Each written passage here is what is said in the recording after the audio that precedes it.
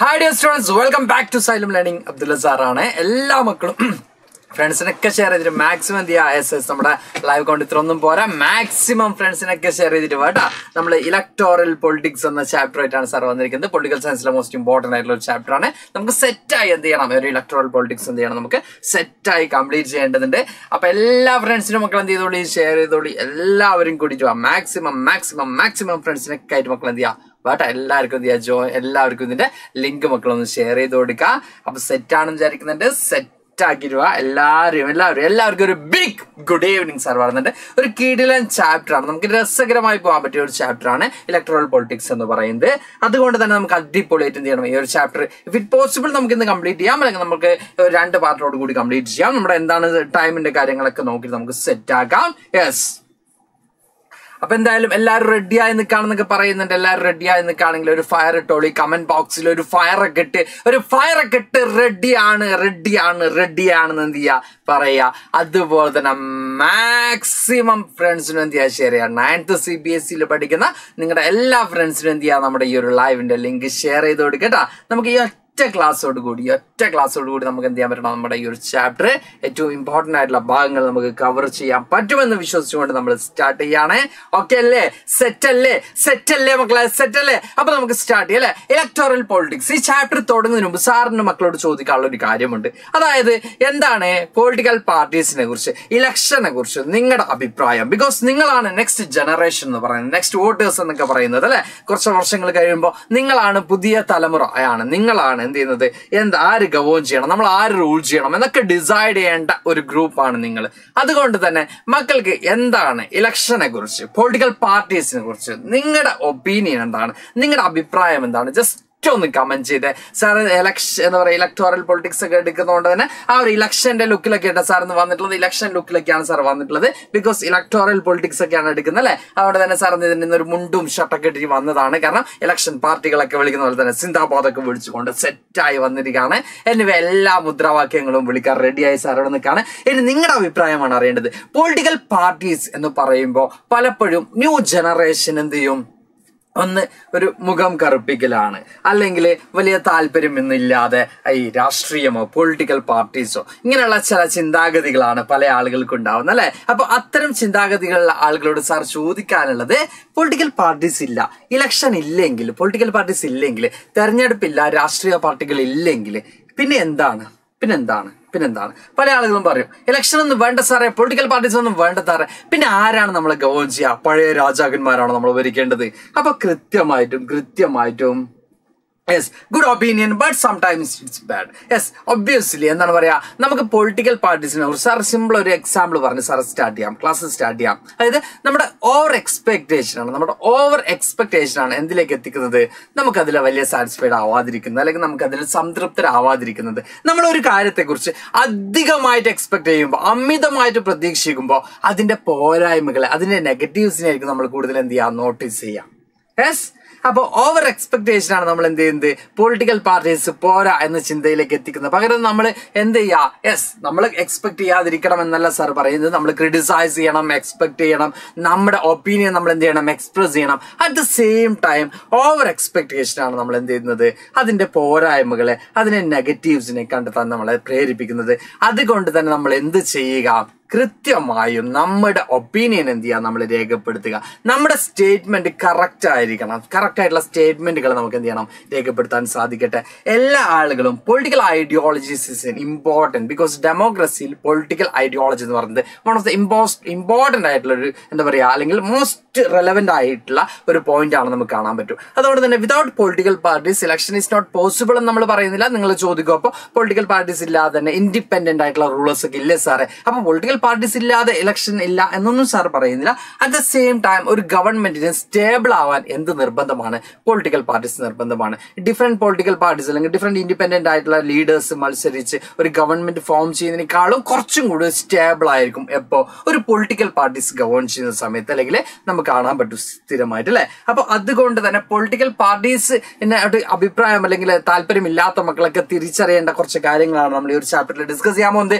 ഇലക്ഷന്റെ ഇമ്പോർട്ടൻസിനെ കുറിച്ചാണ് ആണ് in future നിങ്ങൾ തന്നെയാണ് വോട്ടേഴ്സ് ആയിട്ട് വരുന്നത്. അത് നമ്മളെല്ലാവരും വോട്ടേഴ്സ് ആയി മാറുന്ന ഒരു ടൈം എടുക്കും. ഇപ്പൊ സാറാണ് നിങ്ങൾ നമ്മുടെ കൂട്ടത്തില്, സാറിന് മാത്രമേ റൈറ്റ് വോട്ട് ഉള്ളൂ എങ്കിൽ ഇനി നിങ്ങളും എന്താണ്, അടുത്ത തലമുറ നിങ്ങളും എന്താണ് വോട്ടേഴ്സായി വരാൻ പോവാണ്. അപ്പൊ കൃത്യമായിട്ട് നിങ്ങൾ എന്ത് ചെയ്യണം, ആർക്ക് വോട്ട് ചെയ്യണം, ഏത് പാർട്ടിക്ക് വോട്ട് ചെയ്യണം എന്ന് നമ്മൾ കൃത്യമായിട്ട് എന്ത് ചെയ്യണം, മനസ്സിലാക്കി വെക്കണം.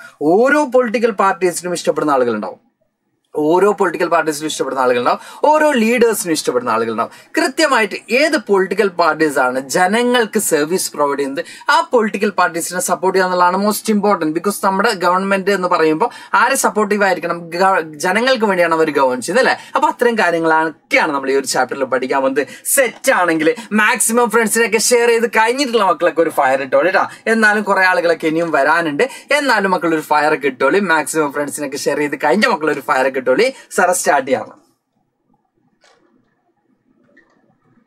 അഴിമതിയും വർഗീയതയും ഒരുപാടുണ്ട് ഇന്ത്യയിൽ എന്നൊക്കെ പറയുന്നത് സ്റ്റിൽ എക്സിസ്റ്റ് ചെയ്യുന്നുണ്ട്. നമുക്കറിയാം നമ്മുടെ ഇന്ത്യയിൽ പലതരത്തിലുള്ള പ്രോബ്ലംസ് ഉണ്ട്, അതും നമ്മൾ ഈ ഒരു ചാപ്റ്ററിൽ ഡിസ്കസ് ചെയ്യും കേട്ടോ. Yes okay.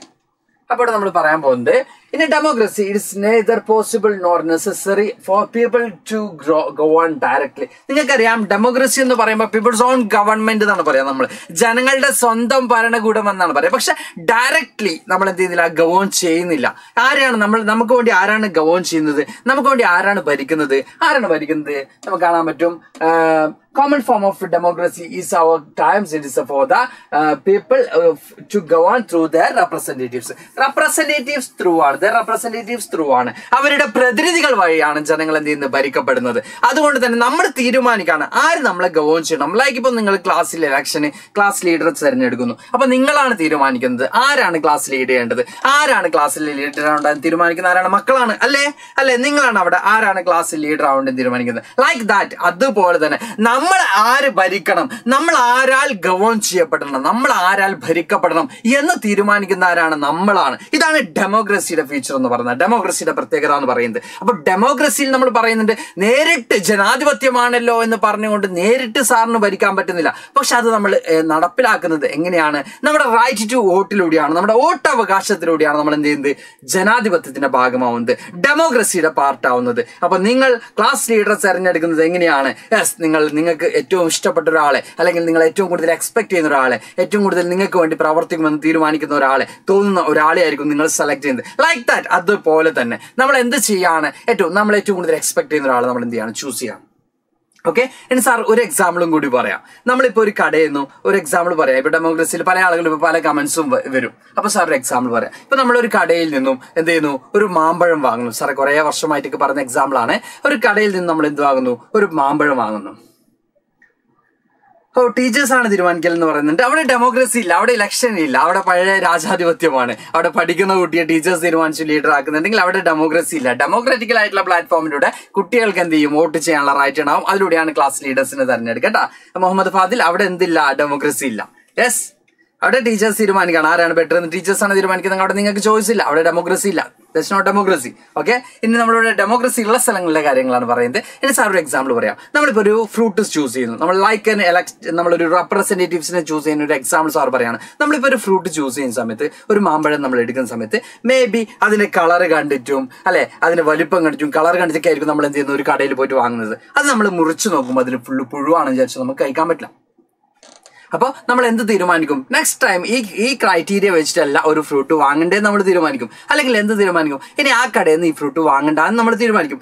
ലൈക്ക് ദാറ്റ് അതുപോലെ തന്നെ നമ്മളൊരു റൂളറെ സെലക്ട് ചെയ്യുമ്പോൾ മേ ബി നമ്മൾ മോർ എക്സ്പെക്ട് ചെയ്തിട്ടുണ്ടാവും, അതിനനുസരിച്ച് അയാൾക്ക് എന്ത് ചെയ്യണമെന്നില്ല, പ്രൊവൈഡ് ചെയ്യാൻ പറ്റണമെന്നില്ല. അപ്പൊ നമ്മൾ എന്ത് തീരുമാനിക്കാം, നെക്സ്റ്റ് ടൈം ഇയാളെ ജയിപ്പിക്കണ്ട, അല്ലെങ്കിൽ നെക്സ്റ്റ് ടൈം ഈ പൊളിറ്റിക്കൽ പാർട്ടിക്ക് വോട്ട് ചെയ്യേണ്ട എന്ന് നമുക്ക് എന്ത് ചെയ്യാൻ പറ്റും, ഡിസൈഡ് ചെയ്യാൻ പറ്റും. അതിനുള്ള റൈറ്റും ഇനി ഡെമോക്രസിയിൽ നമുക്കുണ്ട്. അതായത് നമ്മൾ കാലകാലം ഒരാളെ തന്നെ എന്ത് ചെയ്യേണ്ട ആവശ്യമില്ല, സഹിക്കേണ്ടി വരുന്നില്ല. ഒരു റൂളർ നമ്മൾ എന്ത് ചെയ്യേണ്ടി വരുന്നില്ല, സഹിക്കേണ്ടി വരുന്നില്ല. അതുകൊണ്ട് തന്നെ നമുക്ക് കൃത്യമായിട്ട് എന്ത് ചെയ്യാം, ചൂസ് ചെയ്തു. അത് റോങ് ആണെങ്കിൽ നമുക്കത് ചേഞ്ച് ചെയ്യാനും മാറ്റാനുമുള്ള അവകാശങ്ങൾ എവിടെയുണ്ട്, ഡെമോക്രസിയിൽ നമുക്ക് കാണാൻ പറ്റും. അപ്പോൾ പീപ്പിൾസ് റെപ്രസെന്റേറ്റീവ്സിനെ ചൂസ് ചെയ്യുന്നത് ആരാണ്, ഞാനാണ്, അല്ലെങ്കിൽ നമ്മളാണ്, നമ്മൾ ഓരോ ജനങ്ങളുമാണ്. അപ്പോൾ നമ്മളെങ്ങനെയാണ് പീപ്പിൾസ് ഓൺ ഗവൺമെന്റ്, എങ്ങനെയാണ് ഡെമോക്രസി, എങ്ങനെയാണ് പീപ്പിൾസ് ഓൺ ഗവൺമെന്റ് ആവുന്നത്, നമ്മൾ ഈ പറഞ്ഞതുപോലെ തന്നെ എങ്ങനെയാണ് പീപ്പിൾസ് ഓൺ ഗവൺമെന്റ് ആവുന്നത്, നമ്മളാണ് ചൂസ് ചെയ്യുന്നത് ആര് നമ്മളെ ഗവേൺ ചെയ്യണം. മനസ്സിലായോ? നമ്മളാണ് തീരുമാനിക്കുന്നത് നമ്മൾ ആര് ഗവേൺ ചെയ്യണമെന്ന്. Then objectives of this chapter. Your chapter objectives എന്ന് പറയുന്നത് to study how the representatives are elected, to study about the electoral competition among the parties, and to study about what makes an election democratic. Then last one അല്ല ഇനിയും 2 points ഉണ്ട്. To distinguish democratic elections from non-democratic elections. നമ്മളോട് പറയുന്നുണ്ട് എങ്ങനെയാണ് representatives elected ആവപ്പെടുന്നത് എന്ന് നമ്മുടെ ഈ ഒരു ചാപ്റ്ററിലൂടെ പഠിക്കുന്നുണ്ട്. അതുപോലെ തന്നെ ഇലക്ടോറൽ കോമ്പറ്റീഷനിൽ പാർട്ടീസിന്റെ റോൾ എന്തൊക്കെയാണ് എന്ന് നമ്മുടെ ഈ ഒരു ചാപ്റ്ററിൽ പഠിക്കുന്നുണ്ട്. അതുപോലെ തന്നെ നമ്മൾ പഠിക്കുന്നുണ്ട് ഇലക്ഷന് ഡെമോക്രസി ഇലക്ഷനുള്ള റോൾ നമ്മൾ പഠിക്കുന്നുണ്ട്. അതുപോലെ തന്നെ നമ്മൾ ഡെമോക്രാറ്റിക്കും നോൺ ഡെമോക്രാറ്റിക്കും തമ്മിലുള്ള ഡിസ്റ്റിങ്വിഷ് അല്ലെങ്കിൽ ഡിഫറൻസസ് നമ്മൾ എന്ത് ചെയ്യുന്നുണ്ട് പഠിക്കുന്നുണ്ട്. അതുപോലെ തന്നെ നമുക്ക് കാണാൻ പറ്റുന്നതാണ് ടു അണ്ടർസ്റ്റാൻഡ് ഈ സ്റ്റേജസ് ഓഫ് ഇലക്ഷന്റെ പല സ്റ്റേജസ് നമ്മൾ എന്ത് ചെയ്യുന്നുണ്ട് മനസ്സിലാക്കുന്നുണ്ട്. ഇലക്ഷന്റെ പല സ്റ്റെപ്സ് ഉണ്ട്, അത് നമ്മൾ മനസ്സിലാക്കുന്നുണ്ട്. To assess whether the elections in India are free and fair. നമുക്ക് കൃത്യമായിട്ട് പറയാം ഇന്ത്യയിൽ എന്താണ് ഫ്രീ ആൻഡ് ഫെയർ ആയിട്ടുള്ള ഇലക്ഷൻ ആണുള്ളത് എന്ന് നമുക്ക് മനസ്സിലാക്കാൻ പറ്റും. To study the role of the election commission in ensuring free and fair election ensure ചെയ്യുന്നതിൽ ഇലക്ഷൻ കമ്മീഷനുള്ള റോൾ എന്താണ്, ഇതൊക്കെ നമ്മൾ എന്തിനു പഠിക്കുന്നുണ്ട് ഈ ഒരു ചാപ്റ്ററിൽ പഠിക്കാനുള്ളതാണ്. അപ്പൊ ഈ ഒരു ചാപ്റ്റർ എന്ന് പറയുന്നത് വെറുതെയല്ല, ഇലക്ഷനുമായിട്ട് ബന്ധപ്പെട്ട ഡെമോക്രസിയുമായിട്ട് ബന്ധപ്പെട്ട എല്ലാ കാര്യങ്ങളും നമ്മൾ ഈ ഒരു ചാപ്റ്ററിലൂടെ പഠിച്ചു പോവാണ്. നമുക്ക് ഫസ്റ്റ് ഒരു എക്സാമ്പിൾ ആണ് ചാപ്റ്ററിൽ തന്നിട്ടുള്ളത്. തുടക്കത്തിൽ ഒരു ഉദാഹരണം വെച്ചാണ് നമ്മൾ ഈ ഒരു ചാപ്റ്റർ പഠിക്കുന്നത്. ഫസ്റ്റ് നമുക്ക് എന്താണുള്ളത്, ഒരു എക്സാമ്പിൾ ആണുള്ളത്. നമുക്ക് നോക്കാം. നമുക്കിവിടെ കാണാൻ പറ്റും അസംബ്ലി ഇലക്ഷൻ ഇൻ ഹരിയാനയിലെ ഒരു അസംബ്ലി ഇലക്ഷന്റെ ഒരു ഭാഗമാണ് നമുക്ക് കാണാൻ പറ്റുന്നത്. 1987 ഹരിയാനയിലെ അസംബ്ലി ഇലക്ഷൻ ആണ് നമുക്ക് കാണാൻ പറ്റുന്നത്. ഇവിടെ ഒരു ലീഡറുടെ തിരക്കും കാര്യങ്ങളൊക്കെയാണ് അവിടെ നിങ്ങൾക്ക് നോട്ടിൽ തന്നിട്ടുള്ളത്. ഓക്കെ, അപ്പൊ ആ ഒരു നമുക്ക് ഈ ബോക്സ് ഒക്കെ വായിക്കുന്നതിനേക്കാളും അതിൽ എന്താണ് പറയുന്നത് സാറ് ഡയറക്റ്റ് പോവാൻ കേട്ടോ. ഓക്കെ, അപ്പൊ ഇവിടെ നമുക്ക് കാണാൻ പറ്റും Chaudhary Devi Lal is one of the most important leader ആയിരുന്നു. നമുക്ക് കാണാൻ പറ്റും. അതായത് ന്യായയുദ്ധ അല്ലെങ്കിൽ പുതിയൊരു പാർട്ടി ഫോം ചെയ്തിരുന്നു. ലോക്ദൾ എന്ന് പറയുന്ന പാർട്ടി ഉണ്ടായിരുന്നു. അതുവരെ ഹരിയാനയൊക്കെ ഗവേൺ ചെയ്തിരുന്നത് നിങ്ങൾക്കറിയാം ഇന്ത്യയിൽ മൊത്തം ഡോമിനേറ്റ് ചെയ്തിരുന്ന ഒരു പൊളിറ്റിക്കൽ പാർട്ടിയായിരുന്നു ഇന്ത്യൻ നാഷണൽ കോൺഗ്രസ് എന്ന് പറയുന്നത്. 1885 ഫോം ചെയ്തിട്ടുള്ള മോസ്റ്റ് ഇമ്പോർട്ടന്റ് പാർട്ടിയാണ്. ഇന്ത്യൻ ഫ്രീഡം മൂവ്മെന്റിന്റെ ടൈമിലാണെങ്കിലും ഇന്ത്യൻ ഹിസ്റ്ററിയിലാണെങ്കിലും വലിയ പ്രാധാന്യമുള്ള പൊളിറ്റിക്കൽ പാർട്ടിയാണ് ഇന്ത്യൻ നാഷണൽ കോൺഗ്രസ്. അപ്പൊ ഈ ഇന്ത്യൻ നാഷണൽ കോൺഗ്രസിന് എഗെയിൻസ്റ്റ് ആയിട്ട് ഫോം ചെയ്യപ്പെട്ടിട്ടുള്ള ഒരു പാർട്ടിയാണത്. നമുക്ക് കാണാൻ പറ്റും ലോക്ദൾ എന്ന് പറയുന്നത്. ഈ ഒരു പാർട്ടി ഫോം ചെയ്തിട്ടുള്ളത് ചൗധരി ദേവിലാലിന്റെ ലീഡർഷിപ്പിലാണ് നമുക്ക് കാണാൻ പറ്റും. അങ്ങനെ his party formed alliance with other opposition parties of കോൺഗ്രസിന്റെ അതർ എന്താ പറയാ ഓപ്പോസിഷൻ പാർട്ടീസ്, കോൺഗ്രസിനെതിരെയുള്ള മറ്റു പാർട്ടികളൊക്കെ ആയിട്ട് എന്തുണ്ടാക്കി ഒരു അലയൻസ് ഉണ്ടാക്കിയിട്ട് ഒരു സഖ്യം ഉണ്ടാക്കിയിട്ടാണ് എന്ത് ഫോം ചെയ്യപ്പെട്ടിട്ടുള്ളത് ഈ ഒരു ലോക്ദാളിന്റെ മറ്റ് എന്ത് ചെയ്തിട്ടുണ്ട് കോൺഗ്രസ് ഒപ്പോസ് ചെയ്യുന്ന പാർട്ടീസും എന്ത് ചെയ്തിട്ടുണ്ട് കോൺഗ്രസിനെ ഒപ്പോസ് ചെയ്യുന്ന പാർട്ടീസും ആര് സപ്പോർട്ട് ചെയ്തിരുന്നു, ലോക്ദാൾ എന്ന് പറഞ്ഞ പാർട്ടിയെ സപ്പോർട്ട് ചെയ്തിരുന്നതായിട്ട് നമുക്ക് കാണാൻ പറ്റും. ഇനി ഈ ഒരു പാർട്ടി നമുക്ക് കാണാൻ പറ്റും. ഈ ഒരു പാർട്ടി 1987 ഈ ഒരു പാർട്ടി എന്ത് ചെയ്യുന്നത് റൂളിംഗ് പാർട്ടി ആയിട്ട് വരുന്നത്. അതുവരെ ഈ ഒരു പാർട്ടിക്ക് എന്തുണ്ടായിരുന്നില്ല, സപ്പോർട്ടും കാര്യങ്ങളൊന്നും ഉണ്ടായിരുന്നില്ല നമുക്ക് കാണാൻ പറ്റും. ഇനി ദേവിലാൽ ഈ ഒരു പാർട്ടിയുടെ ഇലക്ഷന്റെ ഭാഗമായിട്ട് വെച്ചിട്ടുള്ള പ്രോമിസസ് എന്തൊക്കെയാണെന്നാണ് നമുക്ക് കാണുന്നത്. അപ്പൊ ഇത്രയേ ഉള്ളൂ. ഹരിയാന അല്ലെങ്കിൽ ഇന്ത്യയുടെ മൊത്തം ഏറ്റവും പ്രധാനപ്പെട്ട പാർട്ടി എന്ന് പറയുന്നത് ഇന്ത്യൻ നാഷണൽ കോൺഗ്രസ് ആയിരുന്നു. ഇതിന് എഗെയിൻസ്റ്റ് ആയിട്ട് ഹരിയാനയിൽ വിജയിച്ചു വന്ന ഒരു പൊളിറ്റിക്കൽ പാർട്ടിയാണ് ലോക്ദൾ എന്ന് പറയുന്നത്. ഈ ഒരു പാർട്ടി ജനങ്ങളോട് മുമ്പോട്ട് വെച്ച പ്രോമിസ് എന്ന് പറയുന്നത് ഫാമേഴ്സിനും അതുപോലെ തന്നെ സ്മോൾ ബിസിനസ്സേഴ്സിനും എന്ത് പ്രൊവൈഡ് ചെയ്യും, അവരുടെ ലോണൊന്നും അവർ ഫ്രീ ആക്കും. അതായത് അവരുടെ ലോണൊക്കെ എന്ത് ചെയ്യും, അവരുടെ ലോണൊക്കെ ആ ഒരു പബ്ലിക് ഡെപ്റ്റ് അല്ലെങ്കിൽ ലോണൊക്കെ എന്ത് ചെയ്യും എടുത്ത് കളയും എന്ന പ്രോമിസ് ആണ് ആര് കൊടുത്തത്, ഈ ഒരു ലോക്ദൾ എന്ന് പറഞ്ഞ പാർട്ടി കൊടുത്തത്. അങ്ങനെ നമുക്ക് കാണാൻ പറ്റും he promise that this would be the first decision of this government. ഈ ഒരു ഗവൺമെന്റിന്റെ ഫസ്റ്റ് ആക്ഷൻ എന്തായിരിക്കും, ഇതായിരിക്കും. ലോൺ എടുത്ത് കളയും, പാവപ്പെട്ടവരുടെ അല്ലെങ്കിൽ കർഷകരുടെ അതുപോലെ തന്നെ സ്മോൾ ബിസിനസ്മാന്റെ ഒക്കെ അവരുടെ കുടിശ്ശിക അല്ലെങ്കിൽ അവർ സഫർ ചെയ്യുന്ന ലോൺ, ഹ്യൂജ് എമൗണ്ട് ലോൺ, അതൊക്കെ എന്ത് ചെയ്യും എടുത്ത് കളയും എന്നുള്ളതായിരുന്നു ആരുടെ പ്രോമിസ്, ഈ ഒരു ലോക്ദൾ എന്ന് പറയുന്ന പാർട്ടിയുടെ പ്രോമിസ് എന്ന് പറയുന്നത്. ദെൻ ഈ ഒരു പാർട്ടി വിൻ ചെയ്യുന്നതായിട്ട് നമുക്ക് കാണാൻ പറ്റും. പീപ്പിൾസ് എന്ത് ചെയ്യാണ്, പീപ്പിൾസ് അക്സെപ്റ്റ് ചെയ്യാണ്. ബിക്കോസ് ലോൺ എടുത്ത് കളയും എന്ന് പറയുമ്പോൾ ജനങ്ങൾ എന്ത് ചെയ്യാണ്, അക്സെപ്റ്റ് ചെയ്യാണ്. അങ്ങനെ നമുക്ക് കാണാൻ പറ്റും. The people wear unhappy with the existing government, also they were attracted ദേവിലാൽസ് promise. അപ്പൊ പീപ്പിൾസിന് എക്സിസ്റ്റിംഗ് ഗവൺമെന്റിനോട്, നിലവിലുള്ള ഭരണത്തോട് ആർക്ക് എതിർപ്പുണ്ടായിരുന്നു, ജനങ്ങൾക്ക് എതിർപ്പുണ്ടായിരുന്നു. ആ സമയത്താണ് ദേവിലാൽ എന്ത് പറയുന്നത്, ഞാൻ ലോണൊക്കെ എടുത്ത് കളയും, എന്നെ ജയിപ്പിച്ചാൽ എന്റെ ഫസ്റ്റ് ആക്ഷൻ എന്താണ്, ലോൺ എടുത്ത് കളയുന്നതുള്ളതാണ് എന്ന് ദേവിലാൽ പറഞ്ഞപ്പോ പീപ്പിൾസ് ആർക്ക് അനുകൂലമായിട്ട് വോട്ട് ചെയ്തു, ദേവിലാലിന് അനുകൂലമായിട്ട് വോട്ട് ചെയ്തു. അങ്ങനെ ലോക്ദൾ പാർട്ടി എന്ത് ചെയ്തു, ജയിച്ചതായിട്ട് നമുക്ക് കാണാൻ പറ്റും. അങ്ങനെ നമുക്ക് കാണാൻ പറ്റും 90 സീറ്റ്സിൽ 76 സീറ്റ്സ് എന്ത് തന്നെ അറ്റൻഡ് ചെയ്തു ഈ ഒരു ദേവിലാലിന്റെ പാർട്ടി തന്നെ. അതിൽ ലോക്ദാൾ അലയൻസ് പാർട്ടിയും കൂടി എന്ത് ചെയ്തു, ജയിച്ചു. അതിൽ 60 സീറ്റ്സ് ആർക്ക് മാത്രമായിട്ടുണ്ടായിരുന്നു, എന്താ പറയുക, ലോക്ദാൾ പാർട്ടിക്ക് മാത്രം ഉണ്ടായിരുന്നു. ബാക്കി റിമൈൻസ് നമുക്ക് എത്ര കാണാൻ പറ്റും, 16 സീറ്റ് എന്ന് പറയുന്നത് അതിന് അലയൻസിനും കിട്ടി. അങ്ങനെ ഒരു ഹ്യൂജ് സീറ്റോട് കൂടി ആര് ജയിച്ചു, ലോക്ദാൾ എന്ന് പറയുന്ന പാർട്ടി ജയിച്ചു. അങ്ങനെ കോൺഗ്രസിന് അവിടെ ആകെ ലഭിച്ചിരുന്നത് 5 സീറ്റ്സ് മാത്രമാണ്, 5 സീറ്റ് മാത്രമാണ് കോൺഗ്രസിന് അവിടെ എന്ത് ചെയ്തിരുന്നത്, ലഭിച്ചിരുന്നത് നമുക്ക് കാണാൻ പറ്റും. ഇത് ഒരു എന്താ പറയാ ഹരിയാന എന്ന് പറയുന്ന പ്രദേശത്തെ സംസ്ഥാനത്തിലെ ഇലക്ഷനെ കുറിച്ചാണ് നമ്മൾ പറയുന്നത്. അപ്പൊ കോൺഗ്രസിന് അവിടെ 5 സീറ്റ് മാത്രമാണ് ലഭിച്ചതെന്ന് പറയുമ്പോൾ അതിനു മുമ്പ് അവിടെ ഗവേൺ ചെയ്തിരുന്ന ആരായിരുന്നു, ഇന്ത്യൻ നാഷണൽ കോൺഗ്രസ് തന്നെയായിരുന്നു അവിടെ ഗവേൺ ചെയ്തിരുന്നത്. ആ കോൺഗ്രസിന്റെ സീറ്റിൽ വന്നിട്ടുള്ള മാറ്റങ്ങൾ നിങ്ങൾക്ക് അവിടെ കാണാൻ പറ്റും. അപ്പൊ ഇവിടെ നമുക്ക് എന്താണ് സൂചിപ്പിക്കുന്നത്, ഇന്ത്യൻ ഹിസ്റ്ററിയിൽ ഇലക്ഷൻ എന്ന് പറയുന്നത് ഫ്രീ ആൻഡ് ഫെയർ ആണ്. ഫ്രീയും ഫെയറുമായിട്ടുള്ള ഇലക്ഷനാണ് ഇന്ത്യയിൽ എന്ന് നമുക്ക് കാണാൻ പറ്റും. ബിക്കോസ് റൂളിംഗ് പാർട്ടിക്ക് അവരുടെ പവർ എന്ത് ചെയ്യുന്നുണ്ട്, നഷ്ടപ്പെടാറുണ്ട്. ഇന്ത്യയിൽ മിക്ക കാലഘട്ടത്തിലും നമുക്ക് എന്ത് കാണാൻ പറ്റും, ഒരു ബാലൻസിങ് പൊളിറ്റിക്സ് ആണ് ഇന്ത്യയിൽ.